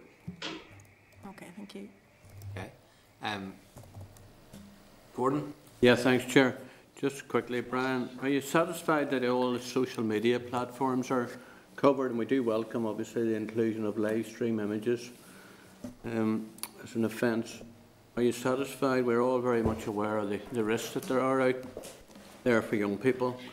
There's so much engaged now in social media, and I think it's the parents' greatest nightmare, really, and the fear that the children will get access and be intimidated and bullied through social media. So have all those aspects been thought about, or are they included as best you can? Well, that's always a good question. I think our aim in this legislation is to make sure it is actually sort of universally applicable. In other words, we recognise that social media opportunities keep changing, and so our aim has been really to actually on the live streaming to work on the assumption that it would actually any new forms of social media which come along would also be it would apply to them. Whereas, it's always hard to say, in the future there won't be new mechanisms coming up which actually people find a way of abusing. But certainly the aim of the legislation is to actually be of general cover. So in fact, we're not saying it's specific to one form of social media or another. We're saying actually live streaming, regardless what mechanism or what platform they use, would be covered. So to that degree, I think it's actually as good as we can get. If people devise clever new ways of actually getting around this, then clearly that's our job is actually to update the law and make sure it continues to be applicable. As it stands, we're confident it's covering all the bases to make sure that the social media are covered. Okay, right. Thanks, Chair. Thank you. Thanks, Brian. Thank you. A lot of what I had wanted to ask has been covered, but just to clarify the legal position on the abuse of trust, at the moment, adults in a non-statutory setting, such as sports coaches, not they're legally allowed to engage in sexual activity with 16 and 17-year-olds in their care? There's no restriction. 16 and 17-year-olds actually have the capacity to consent to engage in sexual behaviour. Now, at the end of the day, this is an issue about people who have, if you like, privileged access to those people, able to influence them, actually sort of being able to gain sexual favour, which in fact, on the basis of their position of trust. We recognise that this is an issue, and we are looking to see how we can actually get a suitable definition so we can address it. That's actually our intention. But as it stands, we do, in one level, actually, I think someone mentioned earlier that in fact, are we not just at the moment just focusing on professionals, the people who are easy to get at? But when one level, actually, they were the people who obviously initially were the real concern. But we're quite clear that there are other people who are in positions of trust. But how we define them, because it is much more problematic. Because clearly you get people who work professionally, you get voluntary workers, you get people who serve in all sorts of capacities who could be in a position of trust. And what we do need to do is get some robust definition to make sure that they can be held to the same degree of account as those in the statutory sector where we already have legislation in place. Okay, so is there any other legislation to that effect in effect across the rest of the UK and Ireland, or any other sort of European countries that would have this in place? Well, certainly, in fact, that's one of the things we are looking at. I know certainly in Ireland that they do actually have some legislation which I think is more or less in loco parentis, and I think so that's something we can look at. And also, actually, someone who's responsible for the education, supervision, training, or welfare of the child. And again, that actually goes quite a bit of the way, but we're not absolutely sure it goes the whole way. And I think, in fact, there is an issue just about us looking. What we want to do is actually, with our legal advisor and talking to other interests, other stakeholders, to see can we get as good a definition as we can. Because whichever definition you get, you always draw a line somewhere. And the trick is to draw the line in a place where, our intent is the same as actually the committees. We want to stop sexual exploitation. The question is, how do we do that in a safe and effective manner? And that's what we need a good definition for. Okay, thank you for that. You'd said there about when it was brought up earlier on, is sort of using the term professionals and that being the issue. And I noted in the 2019 consultation document, there was mention of the department had asserted there was no clear evidence to indicate that children are experiencing sexual harm from those in positions of authority within non-state sector settings. Has there been research to suggest that, or is it a lack of data collection? It's probably, it may be a lack of data collection. I think it may also be the factor that where offences take place, they either aren't spotted, or else, in fact, they are labelled as something else. I'm not sure there's widespread abuse here, but at the same time, it's very hard to tell. Well, I think we're quite happy that having had the consultation and the responses we've got from a number of very well-informed bodies, I think we're happy enough that, in fact, this is actually needs legislation. The issue isn't about whether we should do it or not. The question is about how do we do it in a safe and effective manner. And it's going to take us a little bit longer to actually get those definitions. We've certainly looked around in the UK, we are looking elsewhere to see can we find best practice elsewhere. And from that we will actually put forward legislation. We'll get to the point by the end of next year where we'll have actually arrived at a definition which we're happy with and which we actually can then actually take forward into legislation. Thank you, and I appreciate that you'd outlined pressures on the team and sort of resourcing being an issue and in terms of putting different aspects of this forward within legislation. But just to pick up on what you said about the end of next year, so your time frame for getting a definition on what an abusive trust offence would look like is for the next 12 months. Is it? I'm just, maybe again, I'm looking at it in a simplistic kind of way, but surely if it's already in legislation elsewhere, and you'd said that you'd already conducted work on this, that why would it take another 12 months? Well, to be honest, actually, realistically, if we can't get it into it's not going to take 12 months of solid work. If we can't get it into legislation in this mandate, which we're not going to be able to do, if we can't do it in that way, then in fact what we're doing, we'll be actually setting it to make sure we have ourselves in the right place by the end of the mandate. Now, at the end of the day, the team who are doing this are also looking at things like strangulation. We've got rough sex consultation out. We're looking at Charlotte's Law alongside this. There's a number of things which we are actually doing at the same time. And clearly, my aim is to make the best use of my resources to make sure that we use them effectively to get to where we need to be. Clearly, where we've got things which we're likely to go into legislation in the next mandate, for me to prioritise those against, say, a strangulation review or a rough sex or Charlotte's Law, if I was bringing those forward, I'd be pushing some of those other things backwards. I can't do anything about putting new legislation in this mandate on that. So, in fact, if you like, the timetable I would work to is one where I would get this done alongside all these other things in the time to make where the information can be used effectively. So if you like, the time frame for the legislation will be, I want to be in a place where I can draft instructions by the end of the mandate. So, in fact, I can get authority to do that with the Office of the Legislative Council, and then that can be ready fairly early on in the next mandate. If I did it if I prioritise this in front of some of the other things that my teams are doing, I would push back the other work, and that might generate a lesser advantage. So, in fact, insofar as if I get it finished earlier, I'll just sit on it. I can't do anything more than I'll be doing once I'm at that point. It makes more sense for me to time it, so in fact it fits into the best use of my resources. Okay, thank you, Brian. It's not in any way to undervalue it. It's just, in fact, realistically, if I can't get it into legislation in this mandate, it has to go into the next one. I want to make sure I'm in the right place for when it needs to be ready. No, I appreciate that. So just in terms of prioritisation, getting an abusive trust offence definition is below prioritisation of strangulation and rough sex defence, which hasn't been consulted on yet, and this has? No. Sorry, maybe I didn't make myself clear. If I pushed it ahead of those things, I would push them back. Fair enough.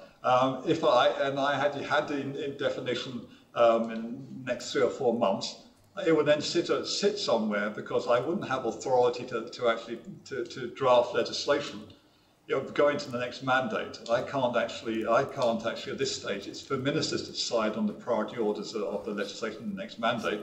But what I can do is actually have this ready to go, ready to get authority to actually draft the legislation. As early as possible I can in the next mandate. So prioritising it so it sits at my desk for a year, it wouldn't make an awful lot of sense. What I'm saying is, in fact, I've got a finite amount of resource. It's important actually that, in fact, this goes ahead so it's ready when we can take it forward. And because it will and it is too late to get into the miscellaneous provisions bill, it means, in fact, we're working to that slightly later timetable, or that slightly later timeline. Okay, Brent, I'm apologies for continuing on with this because I have a couple of other questions on different aspects of this. But you mentioned about not having authority to draft a legislation. Is that coming from the Minister? No, it comes. The executive requirements are, if I'm actually to engage with the Office of Legislative Draftsman to actually for them to draft legislation, I need the authority of the executive to do so. And initially, actually, and that's true for all legislation. At the moment, actually, the Miscellaneous Provisions Bill had gone to the executive. Was that last week or very recently? To seek authority. Now, in practice, actually, you can sometimes, where something like that's coming along, we might get some additional work on. But in fact, we're now getting to the stage where that goes forward. But we are required to get executive authority to draft legislation. Okay. And that's true for all bills. So in fact, it's not the ministers we'll put the thing forward whenever we're ready to deal with that. We've got instructions ready and we're ready to get to the OLC. But we do need authority for the OLC to take on the draft legislation. Okay. Thank you. I'll move on very quickly just on different aspects of this. One is on the child pornography and child prostitution. In terms of what you're looking at for this, maybe it's too early to say of what the terms would look or read like. But I appreciate that we'll see this in the miscellaneous provisions bill when it comes. But is the wording sort of similar? Are you looking for similarities between England and Wales? I think our aim is, in fact, we're moving away from actually those phrases which are wholly inappropriate to abused children, abused children, and that's what they are. They're children who have been abused, sexually abused. And so, in essence, what we seem to have inherited are archaic expressions which actually appear to put the responsibility on the child for whatever actions they're engaged in. That's obviously inappropriate. They are exploited children. So, in fact, exploited children, abused children, clearly there would be a number of definitions you may use, but it'd be along those lines. And that's not dissimilar from the rest of the UK. Okay. Just in terms of, I wonder if you have had any discussions with England and Wales or with the Ministry of Justice and Department of Education colleagues to assess and understand their experiences of new terms, because it's my understanding that following legislative changes from the Serious Crime Act in 2015 that there have been difficulties with the terms that they had adopted, and certainly within the consultation responses there had been a number of other options outlined. So just to see if the department were going down the line of England and Wales, if so, why, and what other options they're considering with that. Well, we will always talk, when we're developing legislation, where there are models from other jurisdictions, we'll always look at those. And to be honest, actually, Northern Ireland sometimes has the advantage. In fact, in some of these areas, sometimes we're slightly behind them, but in fact, we do tend to get, we learn from their mistakes. Now, and in this case, clearly, I think the intention, no doubt, was appropriate in England and Wales as well. And if they've got it wrong, absolutely, we'll want to learn from their errors. And terminology is sometimes difficult. It can change over time, and sometimes same words mean different things to different people. So I think we're very happy to actually learn from their mistakes. If they have made any, but certainly we are in touch with our other jurisdictions. We're looking at what they've done and the impact of it, and if there are lessons to learn, we're very happy to learn them as we go along. Okay, thank you, appreciate that. And just lastly, with relation to the use of remote evidence centres and live links, are there any plans in place to give victims and witnesses access to facilities within a reasonable travelling distance, or how are these centres being opened and unpicked by the department? Well, there's always a dilemma in when you're dealing with areas like this, where clearly what we want to do is get the right facilities, but at the same time there's only so many facilities you can actually run. There's only so many you need. And there's always a challenge about where you site them and how accessible they are to people. This isn't an area I'm actually responsible for myself.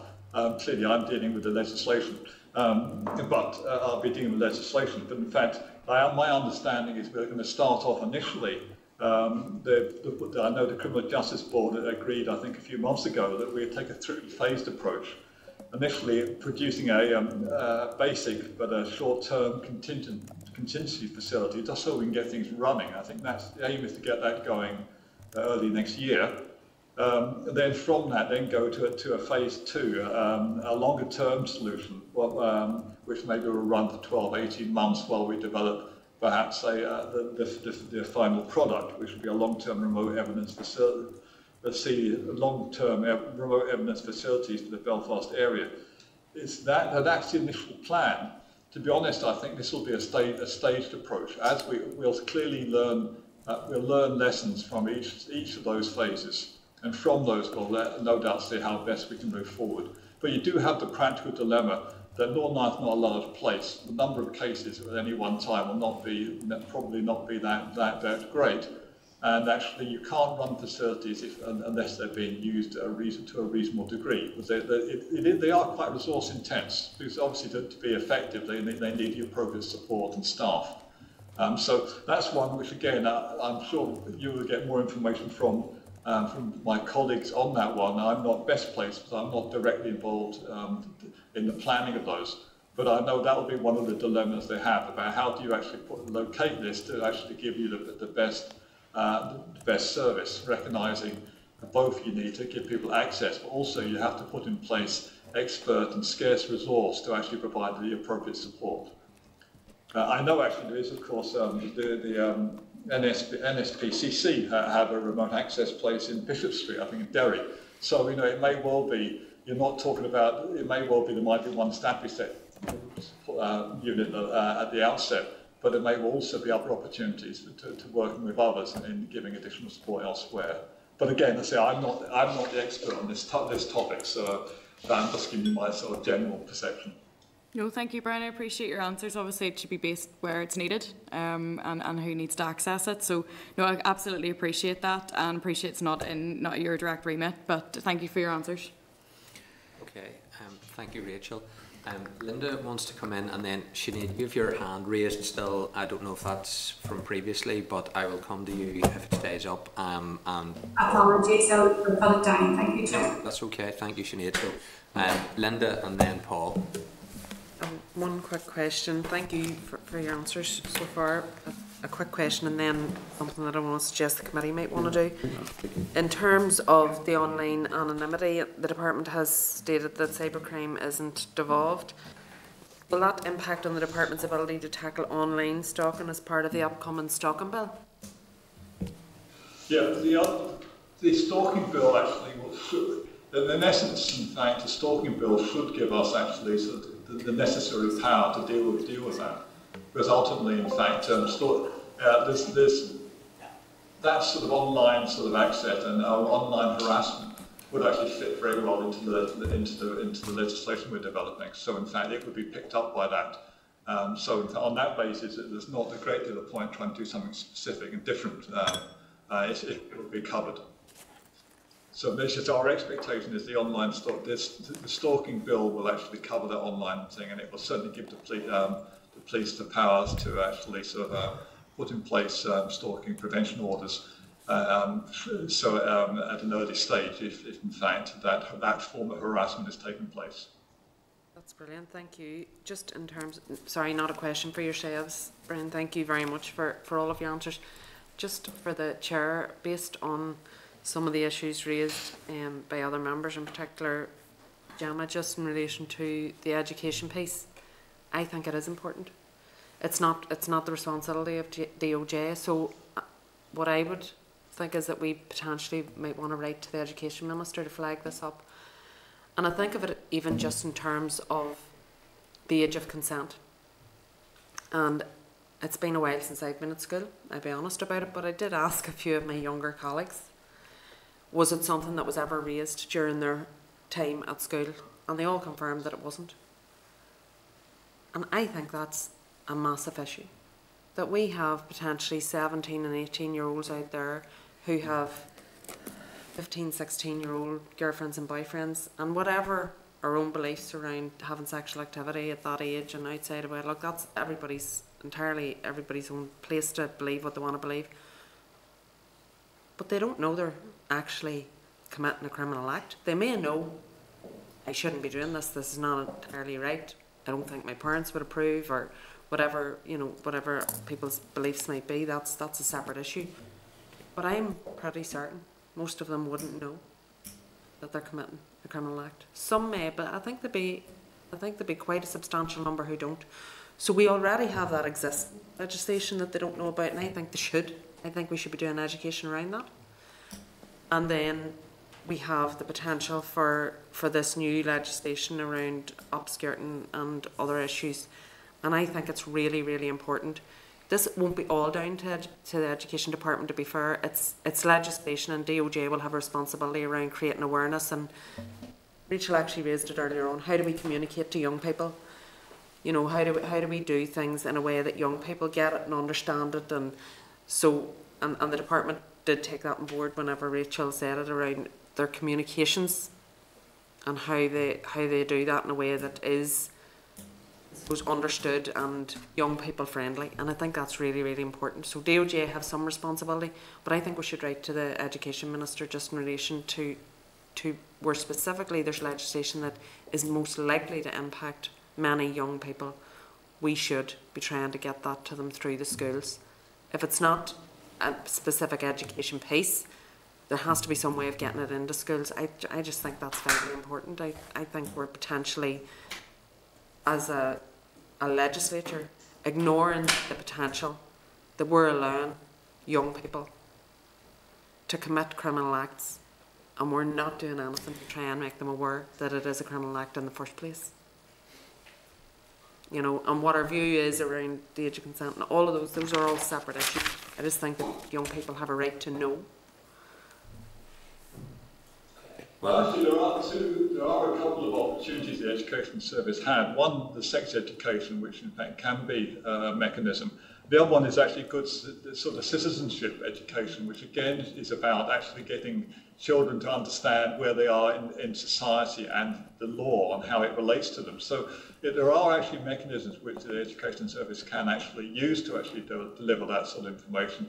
But I think you're right, it's probably variable across schools and across the province, and it is one which clearly has to be brought to youngsters' attention.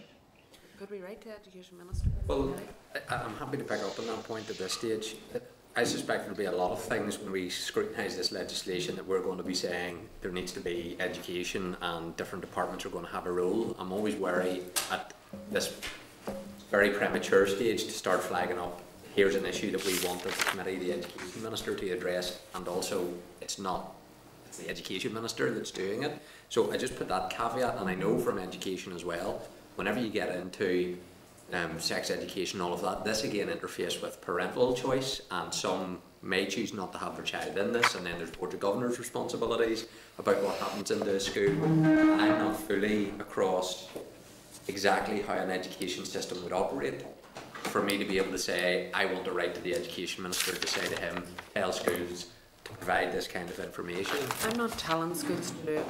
I think that, because I know that that's an issue, I do think that we should ask the Education Minister what is happening, what do we see as the educational responsibility around this, because this isn't about, I actually agree with Brian that there are places there for it, because there are those different things within the education system already around sex education and you know, life skills and all of those different things. But this is about protecting children from unwittingly carrying out a criminal act. And I have no doubt that we all know, I'm quite certain that it's happening every day. And my fear for those young people is that they end up with a criminal record. It is going to ruin their lives. It is going to ruin their potential for good kids who wouldn't do any harm to anybody, who aren't having an ounce of badness in them, end up with a criminal record that could potentially affect what type of job they will have if they can get a job.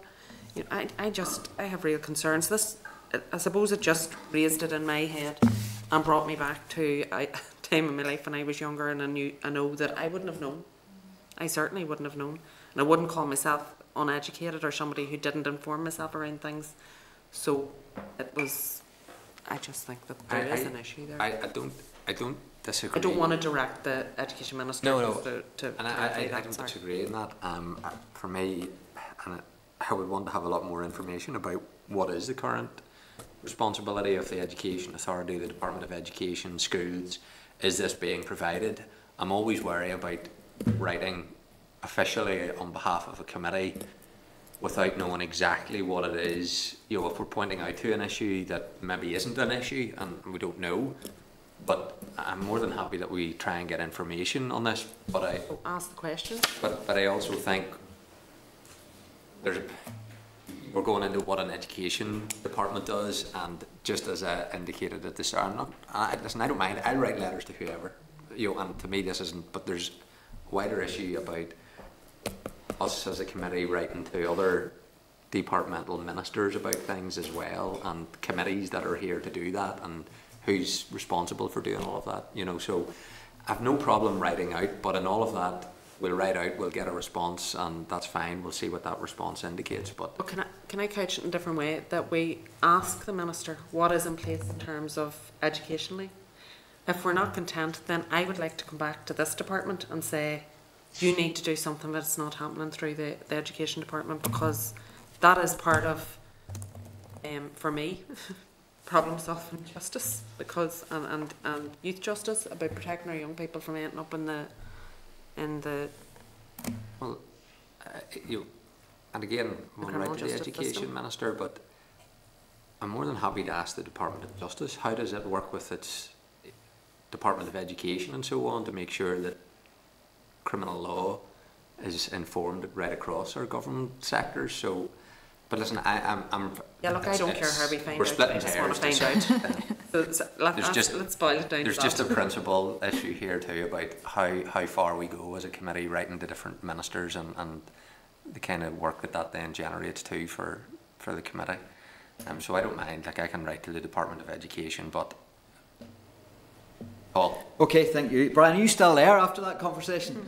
I am indeed. I'm listening. I'm very intently. Very good.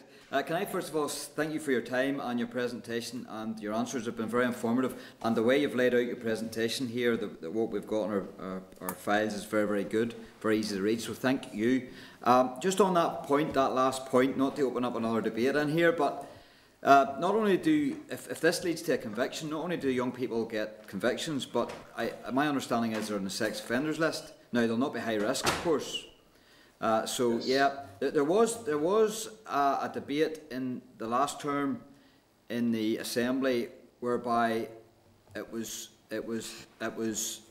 determined that the department would look at hardening young people whenever the age of consent changed. Now, of course, those young people won't be young anymore. Was there any work done on that you know of? And if not, can you get us information on that if it's not at hand? I know we are looking more generally, say pardoning. Certainly, there is work looking at things like the rehabilitation of offenders legislation about how long it is before an offence is spent, and we're doing some work on that at the moment. On pardoning, I'm not aware of. It may just have passed me by, but I'm not aware of any work on that. But in fact, I can certainly look at that. It's to see if I can find out. It doesn't ring any bells for me. So in fact, I can't give you an answer there. But I'm happy to have a look and then come back to you on that. The logic and why I think it's important is this: if a government decides to change the age of consent on anything, then what someone convicted months before would not be convicted months after, and there's a fairness here. So again, for someone living with that, and because of that type of crime and conviction comes with a long-lasting list aspect scenario or a stigmatization to it, then I think that's something that, and again, I was given a commitment, I think, on the floor of the Assembly by the Minister of the time to look at that. So if you could... It may have been looked at by some other part of the department. It hasn't been looked at by my division. So again, I'll have a look and see can I find out about that. Please do, thank you. My suspicion is, in fact, there's not a big number of these offences in that area. But by and large, whereas obviously the police will obviously have to follow the law, I suspect they... where you've got very near age cases, they are much less serious than where you found, say, a 20-something-year-old actually engaging with a youngster for sex. Would be much more serious. I think if it's a 17-year-old who has a girlfriend who's 15 and a half, I'm not sure they would automatically result in prosecution. No, I'm not sure. But at the same time, So there may well be a number of cases could be quite small, but I'm happy to have a look and come back to you on that. I agree with you. I think the numbers will be small, but I think it's the principle of the thing in this regard. And again, I would ask you to have a wee look at that for me. With regards to the stalking piece that was raised here, I know it's not in the paper, but do you know when that's going before the executive? With regards to the process you outlined, with regards to the process, do you know when that stalking bill is going? Stalking legislation where I'm trying to think of the dates. We're aiming to get the thing onto the floor of the House either the end of December or beginning of January. It slipped a few weeks, but in fact it is in the process of going. It may well be up with the executive now. Actually, I've lost track of the actual the date it was going up. But in fact, we're quite well advanced on that. The legislation is drafted. And we're just jumping through the hoops. So normally it takes us about a month once we've got the drafting finished. The drafting finished a few weeks ago to our satisfaction in the Office of the Legislative Draftsman. So it should be on. If it's not on the floor immediately before Christmas, it'll be immediately after, and that's still on track for us to get the thing through along the time scale we advised of previously. Thank you. So. Coming to the presentation here today, I know that the Chair and others have asked questions around the child sex dolls issue. Now, this strikes me as something that we shouldn't have a wait-and-see attitude or approach on. I note the concern by some of the sectors and the charities, saying that this is an emerging area of concern. So can I ask then on this issue, what is it we're grappling with? Is it the linkage? Is it the linkage between ownership and possession of a child sex doll, and then the linkage between an actual child and the protection of children? Is the problem, or is it tariffs, or is it what is it is actually the problem and holding up work in this regard? No, I think in fact. These things have been produced, and I have to say, this is quite new to me when I came to this job. I hadn't realised actually you had these things available. The thing is, in my understanding is, in fact, obviously the concern is that you're finding people who have tendencies towards abusing children are actually buying these devices, and actually maybe that's... now, I suppose it depends. Psychologists might say this might well be a substitution effect. It might well actually... protect children. Equally, it could be the case that the charities would say this is just a step in the wrong direction, and therefore, in fact, if you impeded or if you took that away, that might make a difference. The truth is, in fact, it's not clear which it is, and the Home Office and National Crime Agency are actually doing some work on this, and I think, in fact, given that we have scant information, I couldn't even tell you how many child sex dolls might come into Northern Ireland. We just don't have that information. So, is there any evidence? Is there any evidence out there, credible evidence of substitution?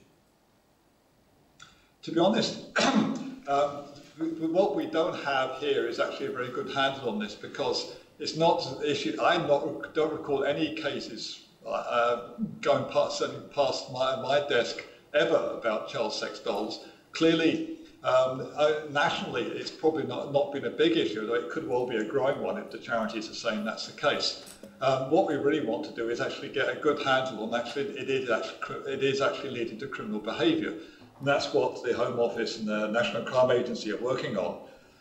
So essentially, in fact, I suppose it's better you legislate on the basis of good information than based on a supposition.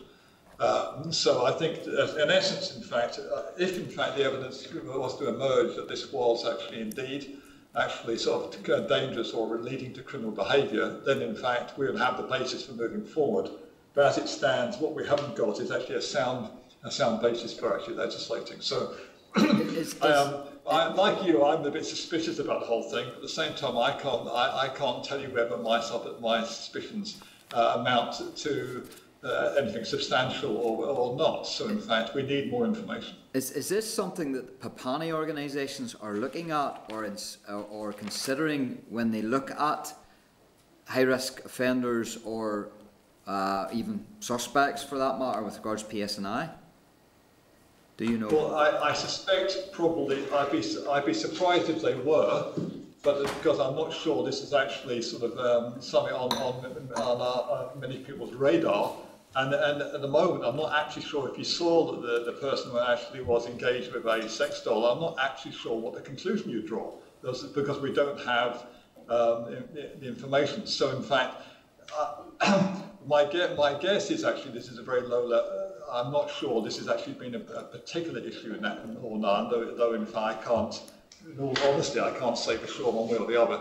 I think this is an area of potential concern. We need to get more information. If we get more information and actually it looks at that, actually it is a pointer or a marker towards criminal behaviour, then in fact we will move quickly here, as they will nationally, to actually outlaw them. But at this stage, I think in fact, even though, without actually good evidence, it might be quite hard to ban a product, which is essentially this is a commercial product. It would be hard to ban a product on the basis of, on allegations or unsupported conclusions. This is a dangerous thing without any evidence. So we need some evidence. If the evidence points in the way that this suggests that this is actually dangerous, or actually leads or promotes or encourages or is a stepping stone towards offending, then we can act accordingly. Yeah, it's straight. I would worry about this, and I think it is a growing area of concern. And knowing the nature of that criminality and the people involved, I think it would be a marker and an indicator. And then if you have some sort of offence or conviction around that, then it could lead to better detection and management going forward. So I do think there's a piece of work there needs to be done. My final point is on the issue with regards to your capacity as a team. And I get that. I've been a man manager all my life, and there's only a certain amount of man hours in any given team. So I get that. But sooner or later, you're going to bump into a thing called the Legislative Assembly. And then anything can happen on the floor. So again, just on that, some of these issues will be important to members, not least this committee. So, you know, I suppose if we need more resource, we need more resource. We need more capacity, we need more capacity. And I think we'd be very interested in having a conversation with the Minister if that was the case. I think the truth is, well, on the Papani point, I'll quiz my colleagues about the Papani and sex doll to see whether there's any evidence at all that this is an issue, or even actually has been sort of noted. On the use of resource, clearly, you'll always tell civil servants are always told we have too much resource, and actually what we're doing. The reality is, you know, I have 20 staff in my division, and we're covering a very, very wide range of criminal justice policy and legislation. We're both actually developing policy and managing bills and doing research into new areas. And we, perhaps because the Assembly actually had a period where it wasn't active, when it's come in, I have to say, you and your colleagues have been slightly overactive insofar as we are finding a large number of things coming in at the same time. The truth is we are never resourced to do everything we can do at the same time, so we're always going to have to put them into some sort of order. And then clearly we take our advice as to the order from our Minister, of course, and then the committee itself will have its own views, which we will of course take into account. But the reality is actually there has been a number of things coming out at the same time. And naturally, we obviously want to do as good a job as we can. That means I can't just divide my resources into salami slicing. I have to actually get them to do one thing before next. So you know, resource-wise, I'm no worse off than anyone else in the department. I've got a very good team. I think they do exceptionally good work. But at the same time, clearly things happen. When things happen, you know, that diverts my resources. The committee or the Assembly bring issues up during the course of the passage of a bill. That would create more work. That may mean I have to reprioritise some things. There's always a possibility, but at the end of the day, what my job is to make sure we give the Minister and the Assembly and the Committee what it wants by way of legislation and policy. That's always a challenge. And I get that. I've been a man manager all my life, so I do have sympathies for you there, and the Legislative Assembly is here to help. Well, there we go. So anyway, I don't see you as a burden or an obstacle. I think that there are opportunities for us to work constructively and collaboratively to produce good law. Absolutely, couldn't agree more, Brian. Thank you, Chair. Thank you, Brian. And we know Paul's a man manager now, so. But I think that's all the members that have raised questions. Obviously, we're going to want to engage in this, but there has been very good work done, Brian. Obviously, members will focus in on areas that haven't progressed, maybe that they would like to see progress, but in terms of areas that are going to be included in the miscellaneous provisions bill that you've outlined, I very much welcome all of that, and that is the result of good work. I also accept the department is under different obligations in terms of the need for public consultation and stakeholder engagement, and that has to be carried out whenever you're dealing with very sensitive policy areas that need to go into law. MLAs, when it comes to consideration stage, aren't under the same legal duty in that respect, and hence amendments then come forward. So I do think in preparation for the miscellaneous bill, and it's a point that I'll make to the Minister, I've no doubt that there's going to be amendments coming on a very wide range of issues, and that's going to require the department to be able to respond to all of that. And so I don't underestimate the challenge that that's going to pose to the department, and obviously it only takes the course of the domestic abuse bill for the department to recognise that members will pursue amendments and the committee will pursue amendments, even at times when the department doesn't want that to happen, and we'll very effectively get that put through the Assembly as we've done. So that's more in preparation. I do think there's going to be a significant amount of work in the miscellaneous provisions bill, and probably preparing for that is a precautionary approach that would be worth taking on board by the department. But I'm going to make that point more generally to the Minister. But you're obviously very important, Brian, in terms of how officials respond to this. So on that, I'll say I'm not sure it may be important, but in fact our job is to actually produce legislation and to produce good legislation. So clearly the Assembly members have the capacity to put in their amendments. We will actually deal with those as they arrive in the best way we can. And if it means I have to divert a bigger proportion of my resources to doing that, it means other things will go more slowly, but that's life. So in fact, our job is to deliver against these things. So in fact, our priorities and timings will vary appropriately. Okay, lovely. Thank you, Brian, and your team for spending the time with us this afternoon. Our pleasure. Many thanks. All right, thank you.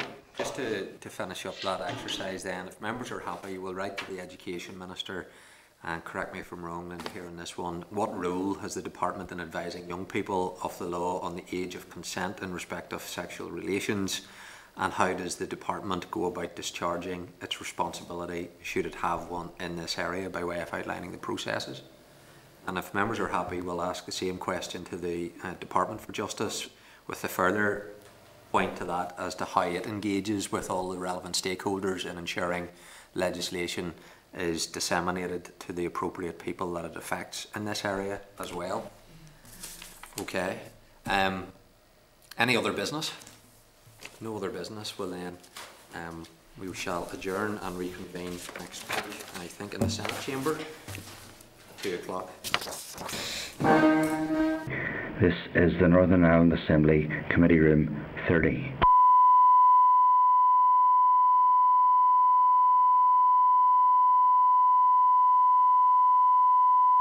This is the Northern Ireland Assembly Committee Room 30.